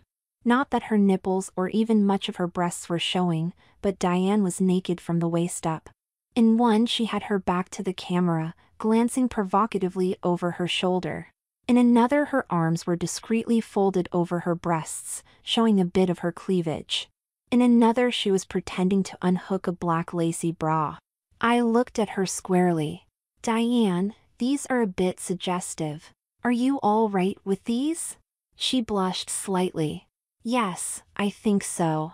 There was another woman there anyway. He said it was his sister." "Oh well," I thought. "She is pretty enough, and I suppose the pictures are tasteful enough." I had seen some just as risque in some women's magazines, and I thought no more about it. I saw Diane on and off the next month. She told me she had started dating Jim regularly. I liked him and I was happy for her. One day there was a real sparkle in her eyes. She showed me a photo album. "Grandma, see these. Aren't they great? It's for a show on gowns by one of the big stores in town." They really were eye-catching. Diane and another 2 girls were modeling ball gowns and wedding dresses. One, in which she was modeling an emerald green ball gown, was little short of stunning. "They're so nice, honey," I said.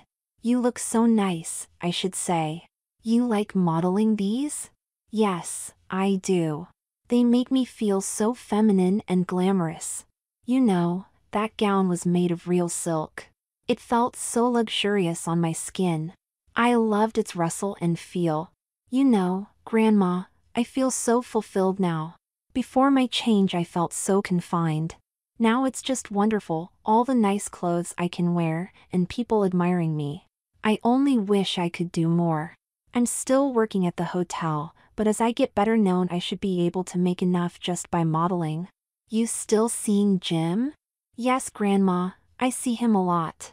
She started to blush slightly, and I noticed a small smile at the corner of her mouth. I looked at her steadily.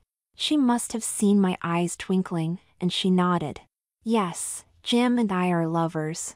In fact, we have been sleeping together the last week. When I was her age, I had made sure I had Roy's engagement ring before we made love, but I knew these were different times. I held her and kissed her. You're really happy about it? Yes, so much, she beamed. I felt both happy for her, and to be honest, relieved that my efforts had worked out so well. Then one evening a month later I was in Diane's part of the city at a church women's meeting, and, feeling like some company, and as I hadn't seen her for some time, I called her on my cell phone and invited myself up. She welcomed me and gave me a big hug. She seemed pleased with herself. We chatted a few minutes, then she went to put on some coffee. I had to go to the washroom, then as I came back through the living room I looked around to see what she had done to decorate her apartment. It was still fairly sparsely furnished, but she had some new framed prints on the wall, and I noticed a new rug on the floor. She had some nice knickknacks on a shelf and a pretty wall hanging. I noticed a large photo album on a shelf, and idly I began to flick through it. It was a portfolio of her pictures. The first were some that I had seen earlier, but as I turned the pages there were new ones. These became more revealing, not just cleavage, but then nipples and the full breasts, until she was completely nude. The last page was even worse. She was posed squarely in front of the camera, wearing a black garter belt and stockings, and nothing else, her legs slightly opened. I shut the book trembling. I did not know what to say. Like a cookie with your coffee? I heard her call from the kitchen. Yes, please, I managed to croak. She brought through a tray with our coffee and some cookies, but her smile vanished when she saw me with the album. That's my portfolio. Don't you think they're good? She said hopefully. That depends, I said carefully. Diane, maybe it's none of my business, but just be careful what you are getting into. No, hell, it is my business. I snapped. I helped you get your new body. You're now my granddaughter, and I know you can't discuss it with your parents, so I have a right to be concerned about you and protect you. I suppose you are being paid for this stuff. I slapped open at the album where she had exposed herself. I had the satisfaction of seeing her face go white. I won't call you a whore, but you are very close to it. Why do you do it? She was now coloring slightly, in anger. Yes, you helped me, but it's my body now, my life. The reasons? I'm proud of my new body. I want to show it off, and I'll think not to insult me. I'm not a whore. I'm only letting them take pictures of me. Not that I don't know that most men would like to get into my panties. The money is good. I shook my head and pointed to the pose. I can't believe Jim would take pictures like that. It's not Jim's work. Another photographer saw my pictures and liked them. I'm modeling for him now. And what does Jim say about this? I haven't told him. Don't you think you should? Actually, Grandma, I'm no longer seeing Jim at all. We had a fight. I was very disappointed. Oh, well, anyway. You should be careful. I am being careful. I just wish you would keep out of my affairs. If I had kept out of your affairs you would still be Dwayne, I shouted. All mixed up. Maybe you would have killed yourself. Just leave me alone. I remember, before I helped you, that you said you just wanted an ordinary life as a woman, with ordinary children and so on. This is a fine way of going about it. Diane held her head in her hands. Just leave me alone, I said, she screamed. I was so angry I did not know what to think. I stumbled out of the door. I was furious all the rest of that week. It took all of my efforts not to show it to Roy. Then I began to weaken and have second thoughts. Diane needed all the support I could give her. I was almost set to call her, when a large part of my world fell apart. I had been tidying the house, when the doorbell rang. It was a policeman.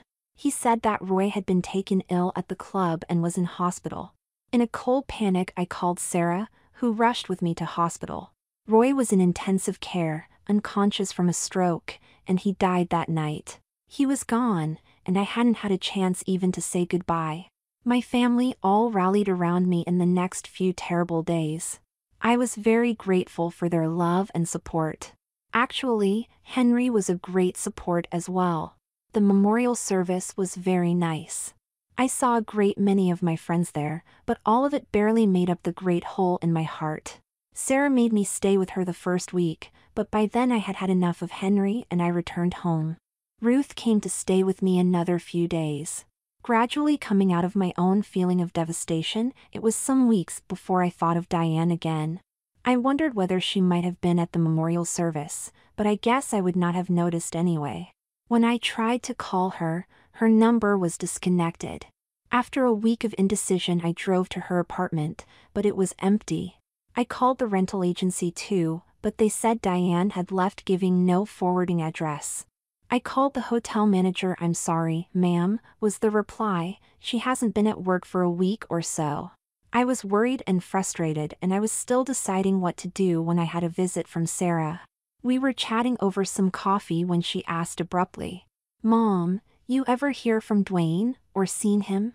"No," I replied honestly. "I have had no contact with Dwayne." "Neither have I," she said. "I do hope he's all right. I hoped he would have tried to contact me sometime, me at least. I'm his mother after all. Henry doesn't have to know if he contacts me. Maybe you and I, of all the family, are the ones Dwayne would trust most, and would want to see." I tried not to let her worry add to my own, but then she added, "Oh, on something else, about the family, did I tell you I've started to do some genealogy?" "Genealogy?" I asked suspiciously. "You know, family tree and stuff. A friend got me slightly interested some time ago, then I got to thinking about it after Dad died. I knew that was a generation gone, and it set me to thinking about it again. So I have been starting to get some stuff together. I have got as far back as all of your grandparents, that is, my great-grandparents. Then I was filling in gaps, looking at their children and so on, and I got to searching some old records. I found a curious thing with an uncle and aunt of yours that lived in Kentucky, the Grants. I discovered a supposed death of a daughter. So that would have been your cousin. The funny thing is that she was called Rachel Grant, and yet there's your cousin Rachel. I think you said once she came from Kentucky. Wasn't she Rachel Grant before she married Bill Lawson? Was there a mistake or what? Surely there can't be two Rachel Grants." I felt a cold chill settle in my blood. This was the last thing I needed. To have all of this about Rachel dug up after almost half a century. I would now have to make a clean breast of it. "Sarah?" I said. "I think I have to tell you something. It's very confidential. But did you know you once had an Uncle John?" "Yes," said Sarah. "But what has that to do with Rachel? You said he went off to California in the late 50s. You never heard of him again." "Oh, I see. Do you mean he was gay?" she asked, "just like Dwayne?" I chose my words carefully. "No, far from it. John was really interested in girls. I suppose you knew that Rachel came to stay with me about that time?"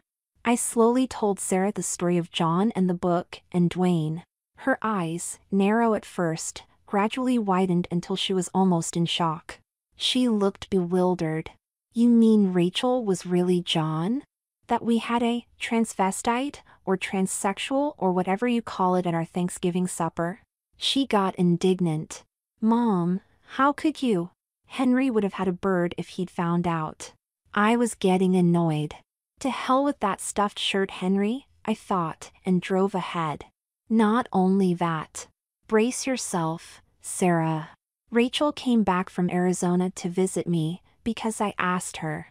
I needed her help. I was concerned about Dwayne. He was suicidal, because he wanted to be a woman. I wanted to save his life, so we used the same spell on him.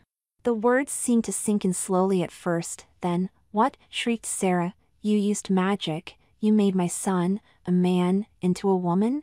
"Yes, and that was Diane, that you also invited for Thanksgiving," I said. Sarah gave a piercing cry. I thought she was going to faint. "It had to be." I went on. I think you have only a small idea of the turmoil and misery Dwayne was in. He was not just happy to live as a gay man. He wanted to be a woman in all ways. He was desperately unhappy. You saw that when he took that overdose. I was frightened he would kill himself unless we allowed him his wish. I too loved him as a grandson. I would have liked to see him married to a nice girl, but it was not to be. I am just happy to save his life. Sarah was trembling, her hands and eyes twitching. Yes, Mom, you are right. I didn't want to lose him either. But this spell? Where is this book anyway? It's long gone, but we tried something else. I told her the story of our visit to the hypnotist and Dwayne's conversion. And to think I really liked Diane, she sniffled. Of course you did. And there's no reason to change. She's as nice as Dwayne was. I thought it not to mention Diane's new photographic career. I hope you will be friends with her. After all, she is your daughter, the daughter you never had. I'd like to see her again, said Sarah slowly. But maybe you'd better go with me. You know where she's living? I bit my lip. Now I would have to tell her. Unfortunately, we had a fight. As you saw, she's turned into a really pretty girl, and she attracted the attention of a photographer and then another one. He has been taking pictures of her, but I thought some of them were getting a bit too risque to say the least. Diane said she was being well paid, but I didn't like it, and it degenerated into an argument. We have not spoken for some months.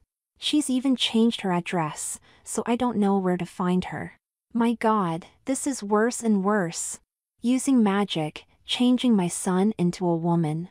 Now she's into dirty pictures. What next? This wouldn't have happened if you hadn't used that spell, she complained. Yes, you're right, Dwayne would have been dead. I said cruelly. Her hand went to her mouth. Yes, Mom, you're right. I'm sorry. She began crying and we hugged. She looked at her watch. God, look at the time. I'd better get back home. Excuse me, I should tidy myself up. Henry will be wondering. She ran to the bathroom. When she came out, she had reapplied her lipstick and combed her hair. She had even repaired the makeup around her eyes, but they were still red. I hoped Henry would not notice. Bye, Mom, please let me know if Diane contacts you. Some weeks later, I was on my way back from a movie with some friends. It was in the downtown area, and my friend took a wrong turning. I got uneasy when I saw some girls waiting at the street corners. It was quite obvious what they were. I saw a car stop at one, and after a brief conversation the girl climbed into the car. My friend had seen it too, and tooted, but I began wondering what had led the girls to such a dangerous profession. Thank goodness none of my. Then I thought of Diane. I wondered where her road was leading her. That decided me. I knew I would have to start looking for her. It was about that time I finally plucked up enough courage to start sorting through Roy's things. The clothing was easy. I just gave it all to the Sally Ann. The other more personal stuff and his tools I gave to the boys. Roy had been very methodical, so that made my task easy. It was when I was sorting through the last few boxes in the basement I found a handgun, a revolver, with bullets, in the bottom of one box. I was flabbergasted. I had not known it was there. I wondered if Roy had got it when he was in the army. I had always hated guns, so maybe he had hidden it away, even forgot about it himself. Sarah called the next day. After asking about myself, she asked if I had heard any more of Diane. I knew it was time I tried to find her. I decided to try with the photographer she had last worked with. When I went to see Jim at his studio, he became a little angry when I asked about Diane. He did not say so, but I guessed he had been hurt by their breakup.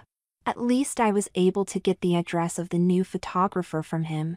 This one was called Joe Smurl. Mrs. Van Vliet, said Jim as I left. I'm sorry. I should have been more polite to you. When you see Diane, please let her know that. Tell her I'm sorry the way things turned out. I'd like to hear from her again. The next day I paid a visit to Joe's studio in a small strip mall. He seemed to have very little in the way of family pictures, and what I could see was a lot of commercial stuff. When I explained what I wanted, he did not answer my question directly. He simply demanded, "And who are you that wants to know?" I did not care for his manner. "A friend," I said, holding my temper in check. "I've known her for several months, but I've lost touch with her, and she's moved. I know she used to work as a model with Jim Driscoll, but he said she's now done some work with you." He tried to look at me steadily, but I saw by the flicker of his eyes he was hiding something. "Sorry, lady. Yeah, she did some work with me a month or so back, but I haven't seen her for weeks." "You don't have her address, do you?" "No, I never did get it from her." I grimaced and thanked him, but I knew he was lying. Anyone would keep a list of telephone numbers. Either that or he had a superb memory, which I doubted. I slowly walked across the road to my car, but did not drive off right away. I looked back at the studio, through the glass door. As I thought he would, I saw him open his desk, flick through a book and make a call on his cell phone. Obviously this man knew something of Diane. My concern increased. Why would he not give me her address? I decided it would be useful if I got a hold of his phone book. Then I caught myself. Surely if Diane was missing, it was a police matter, but on thinking about it longer, I knew that contacting the police would be fruitless. How much of an interest would police take in me, an old woman who said she hadn't seen a young friend for several months? It would have a very low priority. But how could I get that book? He would recognize me again, so I would either have to break into the office, or sneak the book in the daytime by some ruse. I wondered whether he had a burglar alarm. I looked around the street. It was filled with small commercial buildings and warehouses, yet it was just a block or two off a main road. I guessed it would be fairly quiet in the evening. My mind was made up. I took my chance the next night. I drove past once to check. The office, indeed the whole strip mall, seemed to be deserted. I smeared mud over my license plates, then taking 2 large bricks, I threw them through the glass window at the side of the door. It shattered and fell in pieces. It only took a minute for me to be in, open the desk, grab the phone book, and be on my way. I was driving down the main road before I heard police sirens. I examined the book throughout when I got home. There were over 100 addresses listed, but right away I was successful. I found it under S. Diane's story. It even had her old address and telephone number, crossed out and with a new one, so I knew I was on the right track. I drove to the new address the next day. This apartment block was fancier than the last. Diane must have been doing well, but when I pressed her buzzer there was no reply. The caretaker was cleaning up just inside the door. He must have seen my faint, bewildered old lady look as he opened it. "Can I help you, ma'am?" "Excuse me, young man, I'm trying to call Miss Story, Diane Story, but she doesn't seem to be in." He shook his head. "Sorry, ma'am, I haven't seen her for some time, now that you mention it. But her rent's paid up for another month. Maybe she's gone on holiday." "Maybe," I said, "but I'm her grandmother, and I haven't heard from her for some time. I'm worried about her." I managed to coax up a tear. "Would you mind if I checked in her apartment?" He looked at me warily. "I'm not supposed to let anyone in without authorization." "Oh, you look as if you're honest. Come up with me." I saw there was something wrong when we opened the apartment door. There were obvious signs of a struggle, some furniture overturned and some of her clothes scattered about the floor. I noticed some shoes with, I thought, very high heels. A short leather skirt, a black bra and a sheer black blouse were strewn on the bed. Do you think we should call the police?" asked the caretaker. I shook my head. "I don't know. Maybe she's just untidy. Let me think about it. Thank you for your help." I went home and thought about my next course. I could call the police, but I still wondered whether even now they would take me seriously. And then there might be questions about her ID and my connection. Henry had many pals on the police, and I certainly did not want him to hear about it and start asking questions. I stewed over it for a week, but then I had a brief telephone call. "Grandma?" It was Diane's voice. I'm in trouble. But then she was cut off. Fortunately, I had caller ID and I got the number and a name. I was about to call back when I stopped myself. If she was in trouble, I did not want to warn whoever was causing it. Just on a hunch, I looked through Joe's telephone book again. There it was, the name, the number, and even an address. This address belonged to an old house in a neighborhood just across the city. I sat in the car and watched for some hours. Nothing much was happening, but then after supper there were some visitors, including some fairly busty women. My stomach shrank when I thought it might be a brothel, but there did not seem to be enough men visiting. Then I noticed a small truck draw up and some boxes unloaded. They seemed to have photographic or film equipment of some type. I watched until about 10 that evening. Then I saw some women and men leaving. A short time later a woman left, accompanied by 2 men. Then there was another woman, a man gripping her arm tightly. I was sure it was to stop her escaping. Her head was held low, but I recognized the woman's walk. I had found Diane at last.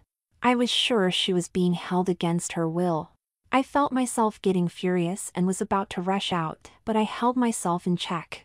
I knew that if I confronted them I was no match for them, and I did not want to alert them that I had discovered Diane. I thought of using Roy's gun, but I knew I could not handle one.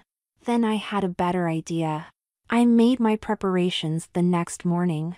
Then, while I was running mentally over my plans, I got a phone call. It was Jim Driscoll. Sorry to bother you, Mrs. Van Vliet, but it's some time since we spoke. Have you heard anything of Diane yet? I was glad to hear from Jim. I told him what I had found out. Then, Jim, I said, how do you feel about driving a getaway car? That evening I waited at the end of the parking lot until the building light went out, then a short time later Diane walked into the parking lot, accompanied this time by another woman and 2 men. Jim was waiting in my car, the engine running, and close to the last vehicle in the lot. Diane must have caught sight of me as I approached them. She stiffened, but the others paid me little attention, that is until I blasted them with mace. They fell choking and spitting to the ground, while I pushed Diane into my car. 5 seconds, and we were away. Diane had collapsed and began sobbing. I knew it was not just from the whiff of mace she had got. I wanted to hold her, but I needed to check if anyone was following us, and I waited until we were home. Jim helped Diane into my house, but I took his arm. Jim, I said, thank you so much for your help, but now Diane needs some time, just with me. She's not ready to see you. I'll call you in a day or so. Only then could I hold her while she cried bitterly. At last she was more composed. She told me about her experiences, interrupted by bouts of fresh crying. This guy Joe, he's a slight acquaintance of Jim. He saw some of my pictures and wanted me to try modeling for him. I liked Joe at first. He excited me, so I did not object when he wanted to try some more explicit ones. To tell the truth, I was so proud of my new body. I wanted to show it off, and have people admire me. I know Joe liked my body. He used to compliment me on my figure and legs. I thought I was seducing him, but he must have been just using me. Jim heard about it and he got furious and we had a fight. I was getting more attracted to Joe anyway. He was domineering, and that excited me too. We even tried a little bondage. But I guess I gradually got sucked into it, and before I realized, I was really doing mild pornography. Next thing I knew, my modeling caught the attention of some small-time producers who were into X-rated movies, among other things. Joe had owed them some money, and in settlement he gave me to them. I objected, but they beat me until I cooperated. They kept watch on me at all times, so that I couldn't escape. I only just managed to sneak a call on a cell phone belonging to one of them, but he came back too soon and I only just managed to put it down. Yes. I got that, thank goodness. But what do you mean, you were given? I demanded. You're not a slave. I know, Grandma, but it just seemed to go gradually that way, and they said they would send Joe's pictures of me to the police if I didn't cooperate. I felt a cold anger, but at least I had her safe. I held her well into the night, then I gave her a sedative and tucked her into bed. Next day I kept checking the street outside, but there was no suspicious activity. It was the same the next day. It appeared I had been successful in rescuing her. Diane was very quiet all of that first day. Towards evening she wanted to talk again. "Are you angry with me, Grandma?" "Not anymore. That's irrelevant anyway. I am just glad that I have you back and I can keep you safe. However, I think we should get you checked over by a doctor, just to make sure that you are physically okay." She was fine physically. I did not like the dullness in her eyes, but when I saw the dullness begin to wear off after a week, I decided it was time I called Jim. However, I put him off for a day or so, but I called Sarah. She rushed over and I watched a tearful reunion of mother and daughter. We all did a lot of crying that evening. I took their hands in mine. "Sarah," I said, "I have been thinking." I turned to Diane. "About your future. This place has too many problems for you now. I don't want these men finding you again. I've been thinking. Maybe we should use our original plan. You should go away. Why don't you go off to Arizona as we had thought, stay with Rachel? She'd enjoy the company." Sarah was about to protest, but then she nodded slowly. "I agree," she said. "I thought I should get to know you a bit, I mean a lot better, Diane. I'm sorry that your relationship with Henry and I can't be what it should be with a daughter. I could never tell Henry. I'll miss you, but we want you safe. Mom, Grandma, I've learned my lesson. I will be much more careful from now on. I don't want to leave you, but I think you're right. I have to get away from this place. It has too many risks now." I finally called for Jim to come over. Diane was nervous when he arrived, but I knew she was pleased to see him. I left the room, ostensibly to make some coffee, but really to give them time to themselves. When I returned some minutes later, they were holding hands. When I explained that Diane was going away, Jim seemed deflated, but Diane took his arm. "Jim, please. I'd like to keep in contact with you. Grandma, can I get Rachel's telephone number from you? And Jim, I'll send you my email address when I get one. And thank you for what you did for me." When we saw her off at the airport, I breathed a sigh of relief as I saw her into the departure area. Even so, we waited around until the plane was safely away. Some hours later, I had a call from Rachel. "Hi, just to let you know the trip went okay. Diane had a good flight and looks in good spirits, maybe a little pale, but a few days in the sun will do her the world of good. I have given her the spare bedroom and I know she'll settle in just fine." "Now, what about her future?" she asked. "Give her a few weeks yet to settle down. She may still need a lot of comforting. Then, I've been thinking. Maybe she should go to college, get some more studies and qualifications in like decorating. She likes that. It will keep her busy too." I called Jim to let him know Diane's plans. "Thanks again for your help, Jim. But I'm sorry I had to drag you into possible trouble." "That's okay, Ellen," he said. "I was glad to help. Oh, by the way, I took over a cocktail to that establishment the other night." I was puzzled. "I don't understand. These were pretty scummy folks." "It was a Molotov cocktail," he said. As I knew she would be, Rachel was a good correspondent. She gave me fairly regular progress reports on Diane, which I passed on to Sarah. I was especially pleased when she said Jim was now working in Flagstaff and he was seeing Diane regularly. 2 years later, Sarah and I took a trip to Arizona at Rachel's invitation. I stood with Sarah and Rachel as we watched the beautiful bride walk down a path in Rachel's yard. I saw the love in Jim's eyes as he waited for her at a bower. Afterwards, there was a special hug from the bride to me and to Sarah. "Thanks for coming, Grandma." "Thanks, Mom. I'm glad you're here," she whispered. There were only Sarah and me from her family.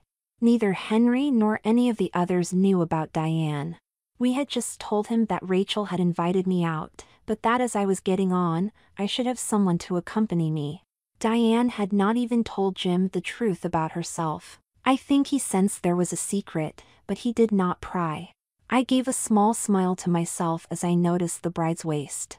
Diane had told us the previous day that she was pregnant. Sarah was crying, but with tears of happiness. She gave a rueful smile through her tears. You know, Mom, I always hoped Dwayne would make me a grandmother, but I didn't think it would be quite like this.